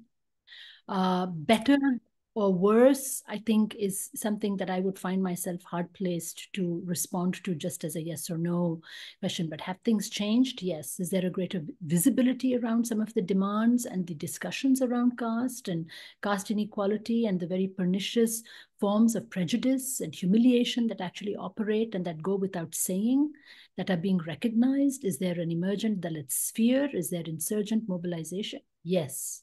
But I think also, as Professor Chinnaya noted, we're also in the midst of a very, very strong sort of counter-revolution, a revanchism that is attacking all of those gains. And so there's always a kind of, effort to both think about the terms of struggle, but also to think about who the agons, who the targets are. I'd love to hear from both of my colleagues what they think. Yes, yeah, changes it is, as Professor Rao has pointed out, change, of course, was there, and one of the reasons why I'm sitting and talking to you here, because of that change, reservation system. Otherwise, we would not have studied, right? That's what Ambedkar's success is. Like people like me could come and study and teach and become what we are today. And so in that context, the way in which we see, institutional, at one level, this is where, the process of democracy and the challenge to inequality and the way in which opportunities are distributed. I think this is where the articulation of Dalit voice and Dalit power lies in using Ambedkar as a very, and his ideology as a way to, bargain with the state and bargain with the institutions. And it's a long battle, right? Because look at caste system, how long, how many years it is. And the battle is very, very long drawn. And this is what we are all trying to do. Beautiful. Thank you so much. And remember that we have only 15 minutes left. Next one is Avinash. Professor Rao, this is for, what is your take on caste and race? Can they be seen together? As in the discourse of 2001 conference. Also, what is your take on recent subcategorization debate? I think Professor Chinaya has very nicely responded to the subclassification debate. I think, as I said, also, I think when I spoke, caste and race have always had an affinity with each other. They resemble each other as forms of deep inheritable hierarchy, right? They're also based on controls and regulation of the body, right? And they're based on a kind of sensual and a sensible order, which is actually about people who are not just face to face, but are cheek by jowl with each other. So it poses very, very important questions about everyday life, about ethical practice, and so on. And so in that sense, I think they can be analogous. Their history, of course, is analogous, right? The terms casta and raza are terms of art for the Iberian empires and for the Lusophone world in particular. They are born at the same time because they're seen as forms of social distinction, control over lineage, and so on and so forth. And so I think there's lots of analogies, there are lots of connections. I don't think they're comparable to each other, right? So when you think about, caste and race, or you say, what's the comparison? It's as much about differences and distinctions as about similarity. And I think we also need to think about scales of analysis, right? There are sociological ways in which caste and race were seen together. But there are also ways politically in terms of affinity, solidarity, and broader social movements across the 20th and the 21st centuries, where there have been real efforts to create a kind of caste-race unity. So yes, I think they can be seen together. Yeah, question to the panel. Should there be reservation for Muslim? You don't have to, you have to raise hand. Right, you cannot just barge in, please. Can you please mute? I could not raise the hand, actually. I could not see the sign for raising hand. But you can write. Please don't barge in. I will take a note of this thing for the next time. Thank you. Okay, next person is Samsung. Oh, Dr. Ahmad, do you want to? Yes. That question, reservation for Muslim, that is, I think that is a very, at one level, ignorant, as at another level is a very hegemonic kind of a question, which keeps getting in anti-caste discourse. Muslim reservation, as far as it is concerned, we already have Adivasi Pasmanda Muslim reservation in scheduled tribe category. We have Ajlaf, the OBC Pasmanda Muslim reservation in OBC category. We have upper caste Ashraf, Sayyid Ashraf reservation in the EWS category. So every single category, almost every single Muslim today is covered by one or the other, category of reservation. Therefore, this is only an attempt to keep the social and political debate only on the question of Muslim, Hindu, Muslim, and suppress the question of Pasmanda as a subaltern caste group. And also, this is also an attempt to subvert the joint Dalit Pishra, Tipishra, Adivasi Pasmanda effort to reconstitute the republic on the ideals of the constitution. So that is my short response to the question, whether there should be Muslim reservation. There is already every single Muslim is covered under one or the other category of reservation. Thank you. Perfect. Thank you. Excellent response. Question is from someone by the name Samsung. Today, when we talk about Ambedkar is confined only to intellectual and universities. When it will happen that we will be able to bring Ambedkar from among intellectuals and universities to the society. Today, what we know, that is Ambedkar stands only for constitution. I would say that, please, Chinaya. I think you should go to Hyderabad on April 14th. You will understand where I'm. Yes. Yeah. I was going to say that Ambedkar was a people's Ambedkar first before he entered the university. And it's the very, very long tradition of the ways in which Ambedkar was celebrated, commemorated, his thought engaged with, the number of people who created their own archives at incredible cost and labor to themselves, because there were no state repositories that wanted the kinds of things that they held as archives, archival documents and things. It is that history that we're standing on the shoulders of, and that's the history of Ambedkar from his time to our time, which is a continuous history of celebrating and commemorating him. The entrance into the university is extremely recent. Thank you. Sorry, my apologies to Dr. Devanand. I am not taking a second question from the same person. If time permits, we will come back. The Prashant Akunuri raised the hand. Now he has put the comment. African American seems to have penetrated into many leadership positions across USA. Why similarly people from marginalized communities are unable to do it in India since 1950s? I don't know that this is true. There's a very deep conversation about the Black bourgeoisie and the underclass. This has been part of a long-standing, speaking of sociology, a set of debates about the nature of race, racial capitalism, and poverty in the United States. And I think similarly in India, we've seen some interesting conversations about Dalit capitalism, people making an argument that this becomes a way to kind of evade, as it were, state strictures and so forth, and move into the market. So the state versus market, which keeps getting replayed, I think is, again, I'm going to adopt what Ayaz was saying, it's a very pernicious and a kind of false binary that gets reproduced, because then what we end up also having are various forms of tokenism that get celebrated rather than a deeper structural transformation and a change. You know, and in India, this is extremely important. I mean, many people have brought up the question of reservation and subclassification. Well, you know, the state itself is unable to provide jobs. You know, the state in India has been the largest employer. And so this relationship between private capital and the public functions of the state and what's happening in the context of what has come to be called neoliberalism, I think is something that we should be thinking about very deeply. Otherwise, we end up in a kind of tokenistic, it seems to me, set of, you know, arguments. Wow, you know, I did it, why not you? I worked hard, so are you not working hard? You know, it reproduces all of the kind of racial and casted categories of acquisitive individualism, if I can use that term. Okay, thank you. There was a question from Nidhi. In what context? I don't. What about SC, scheduled caste? That's the only question.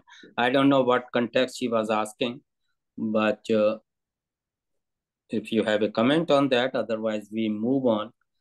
Another is, yeah, thank you, but my my question is already answered. So thank you. Okay, thank you, Nidhi.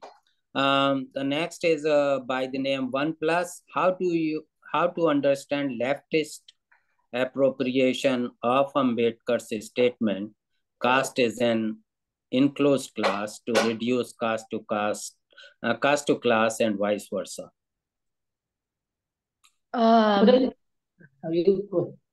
Please go ahead. No, please go ahead. I think on that question about the understanding of class, I think it is because the Indian left, which happened to be Brahmin Savarna and a few Sayyid Ashraf here and there, because it was so caste blind that it could not see what Dr. Ambedkar was trying to say, that caste is an enclosed class, which means that all the class markers, practices, they are already included within the caste structure. Right, and therefore their attempt to say that, well, there is the erasure of class, I think that is again a false binary.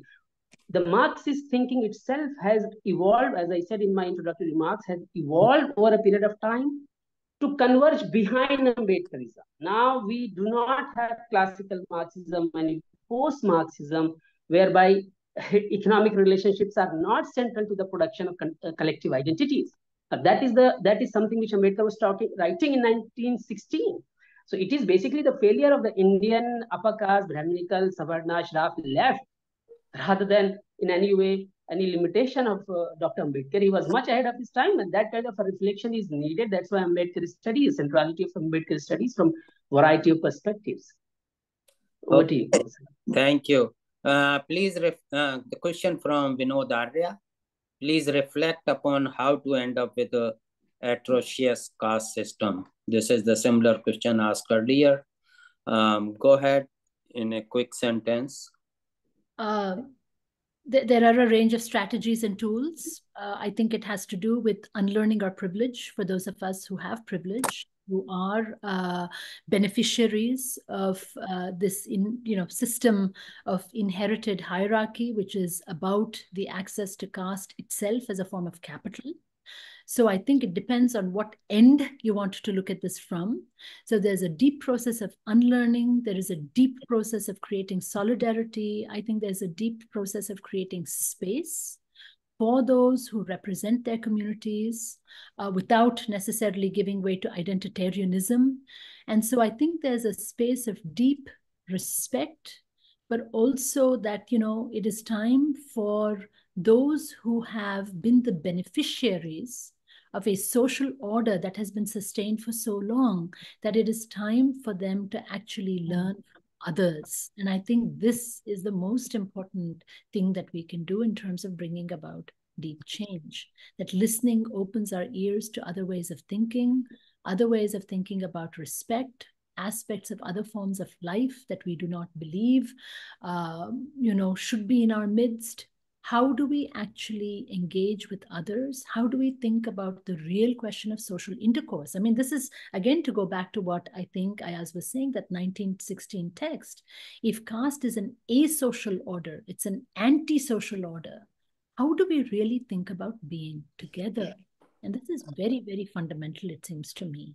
And I say this as an upper caste person with all of the history and baggage that, comes with both my name and my history. So I speak from that position.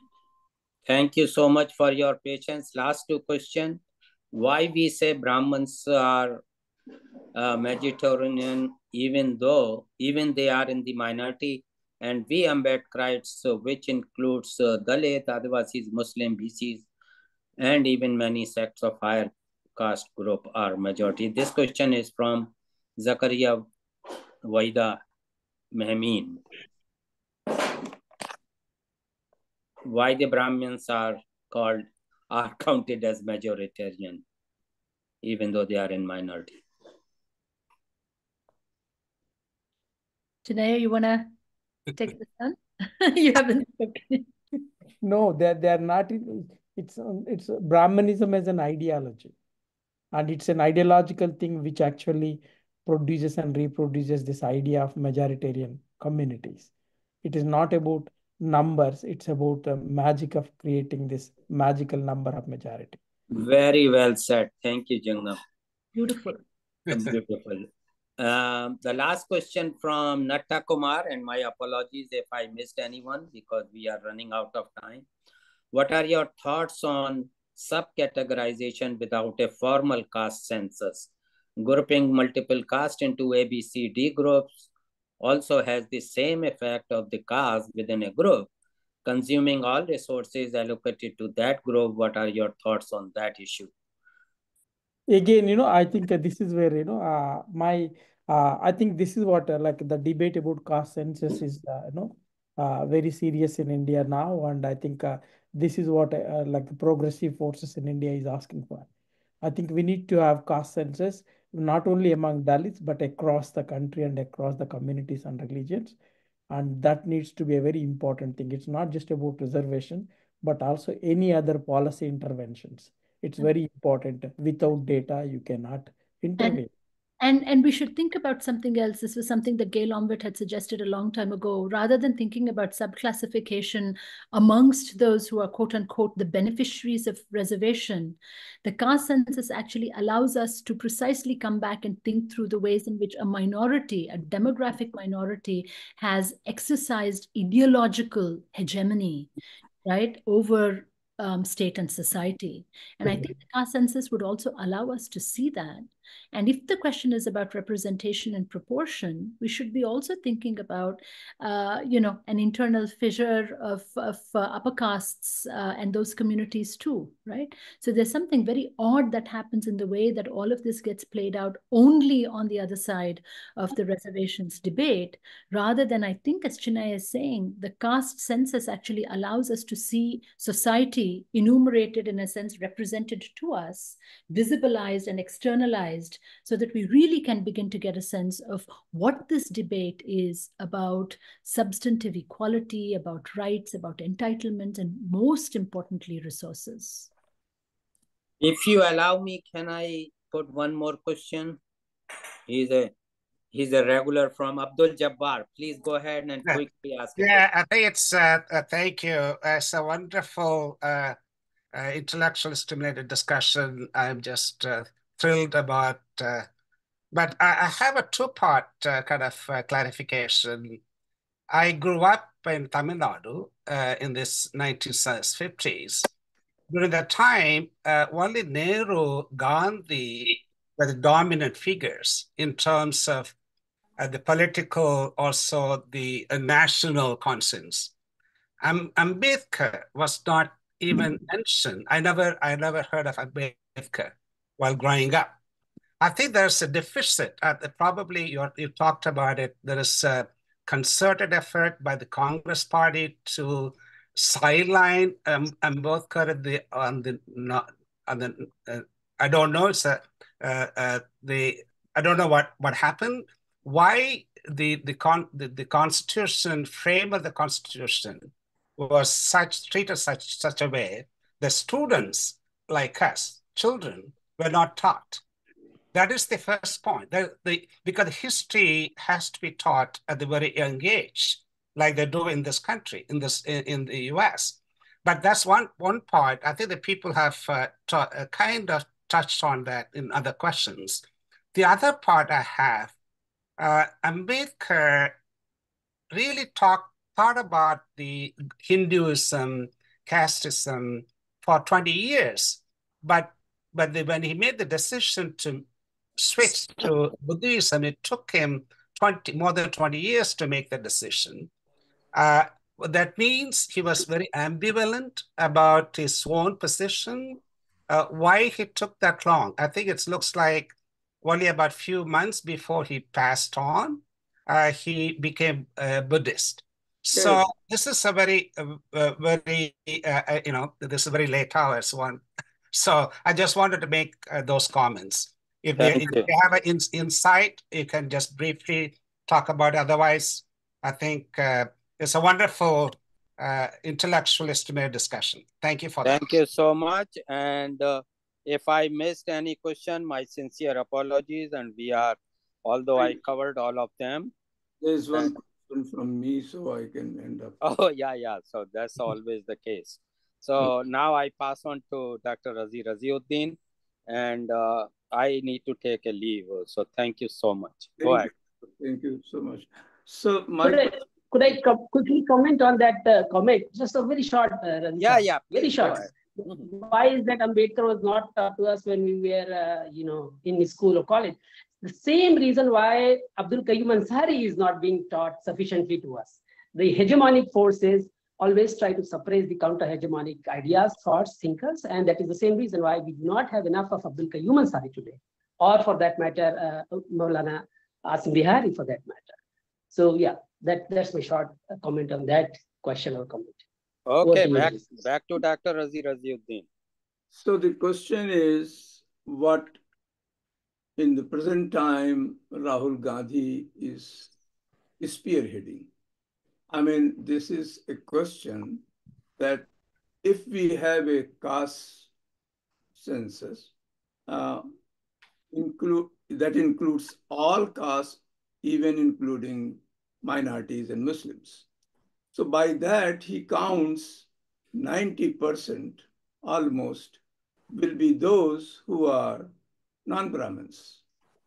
So would that be the best thing, that once you know the percentage and the equitable share, goes to them, and that will be the only radical or the most radical way to have a classless or a utopian India. And who will block that? Who will block that if, suppose, the Dalit plus Muslim plus OBC become really conscious or conscious about their percentage, and they raise this bogey that no, we must have the census. So the rest 15%, how can they block or resist such a powerful movement? And is that a tipping point now? Are we Jangam Saab or Rao or any? I mean, is this really where Rahul is turning into another imaginative Gandhi or somebody else? No, I think it's a much more, no, it's not just about, I think, it's what is important is that, I think the democracy itself is at tipping point now. Like, post-independent India, we never had caste-based census. And most importantly, Indian elites, particularly caste in the elites, are very unethical people. Like, they are not, ethical in terms of their own caste, inherited caste privileges. They like look at Indian media. Do you see any, Dalit or any, oppressed person sitting in any media house and talking about issues? There's so many times they talk about Muslims, Dalits, all Brahmins are sitting and talking about Muslims and Dalits. Can you imagine a debate in America about blacks and whites talking about it majority without a black person sitting there? So it is. I think this is what no, Rahul is hinting at. Like, look at Indian cricket team. Look at think about anything so-called iconic things in India. They have no accountability. Yes, of course. That was the past. That's what we are saying, that in the past or even in the current, we have no representation. And the only way forward is to have this and do the equitable share of each, which is what is needed. But that is going to happen. Who will block it? That is it will never happen. Like, at the end of the day, Congress is a mainstream political party. The problems we are facing I have now a change of heart. This Congress, now led by this person, has singularly transformed or trying to transform an image to counter the narrative of Hindutva. There is no doubt about it. He is doing, and this is not the same Congress we can accuse even 10 years back, because it is a total. Have you ever heard even Nehru saying so loudly about RSS, saying so loudly about caste? This guy is saying openly on the street, sitting on the street, talking about with Dalits, and that's why the Samajwadis have come together. As Samajwadi Party will never go to Congress and sit together in a form an alliance unless this transformation through. No, I of course, we all admire what Rahul Gandhi is doing. That is, there is no doubt. Like, there is a promise in it, and particularly the rhetoric and the posturing is doing. We appreciate it, and he's one of those persons fighting courageously, and that is there. But thing is that redistribution really will happen after. Yeah. That is the question. But that never happens anywhere, anyway. That's why. But it's one of the ways to go forward. Yeah, like, this is the way one of the ways to go forward. Like, you cannot hide the rotten system forever, and we need to clean that system. We have to be practical also. It never happens anywhere. It even didn't happen in Soviet Union. The upper class lived in Kremlin and the rest were all dying elsewhere. So with this note, and thank you so much. It was really wonderful. Wonderful Thank talk. you. Jai Bhim to you all for your time. I really wanted to thank my colleagues for all of their comments and engagement, and I always learn from them both, and I'm thrilled that they both agreed to be part of this. So thank you, heartfelt. Thank you. Somebody proposed that this is such a nice talk and so engaging, it should be translated into Telugu. I know somebody who Well, we on my shoulders who has now. won a translation award right here, sitting right here with us. Yeah, so maybe in all languages. But this is not what you should be translating. I mean, then it can, I mean, maybe it can spread further. More, more people can learn. But thank you all. Razi bhai, I have a question, not for now, but you said that this is RSS ideology, casteism. Is it true? What? That people, those who are not RSS leaning person, they also believe in casteism? Yes. Yeah, of course. But everybody, even you who You're infected by caste, to use Ambedkar's phrase. even I believe. Huh? When the person who has asked this is Sayyid, you know, the upper caste in Muslim hierarchy. And he says he doesn't believe. I dropped Sayyid, you know that. And he is very good friend, obviously very close, and I believe him. I do not know whether deep in his heart he really is casteless. I don't know. No. And caste is not about surname, it is about power. Yes. That's the intuitive response of upper caste. Drop the surname. But then it is not about surname, it is about the power over material resources. Why don't we ever talk about Muslim rule? They very conveniently aligned with the upper caste Hindus and ruled India as such. They were very powerful and they could have done a lot of things to modify the system. You have before you two more talks and two more speakers is what I might suggest. I will challenge you, take the Muslim part. They were also accomplished with the same guys. For almost 800 years, they were having the upper hand with their might and all those. Why did not? They were practicing Islam themselves. And they knew this thing is not good. But they never pressurized or pushed the upper caste alliance with them to do something to change this thing. So Muslims are as guilty as the Hindus in this business. Oh, thank you. That is such a powerful observation. It is. Such a powerful observation. I cannot just come out of these things. It is. Thank you. And it still is. I think this is what we needed. We need now. We all have to reflect our privilege and talk about how we are complicit in the system. Yeah, look at the lands they owned. Who owned? Always the upper caste Hindus or upper caste Muslims? Who owned the land? Who tilted the land? They tilled the land. Who were they? Their farmers were always lower caste. Yeah, I remember. We had a large land in our village in UP, and we know the system. And the system has changed, but how much has changed? Anyway, thank you. We are not. Jai Bhim, thank you. Thank you, Jai Bhim. Thank you all very, very much. Okay. Yeah, we will come with the Muslim part, you know. Thank you so much. Yeah. Who will take the challenge? I will say that who will take that bait, come with the Muslim part. Thank you. Bye. Okay, thank you very much.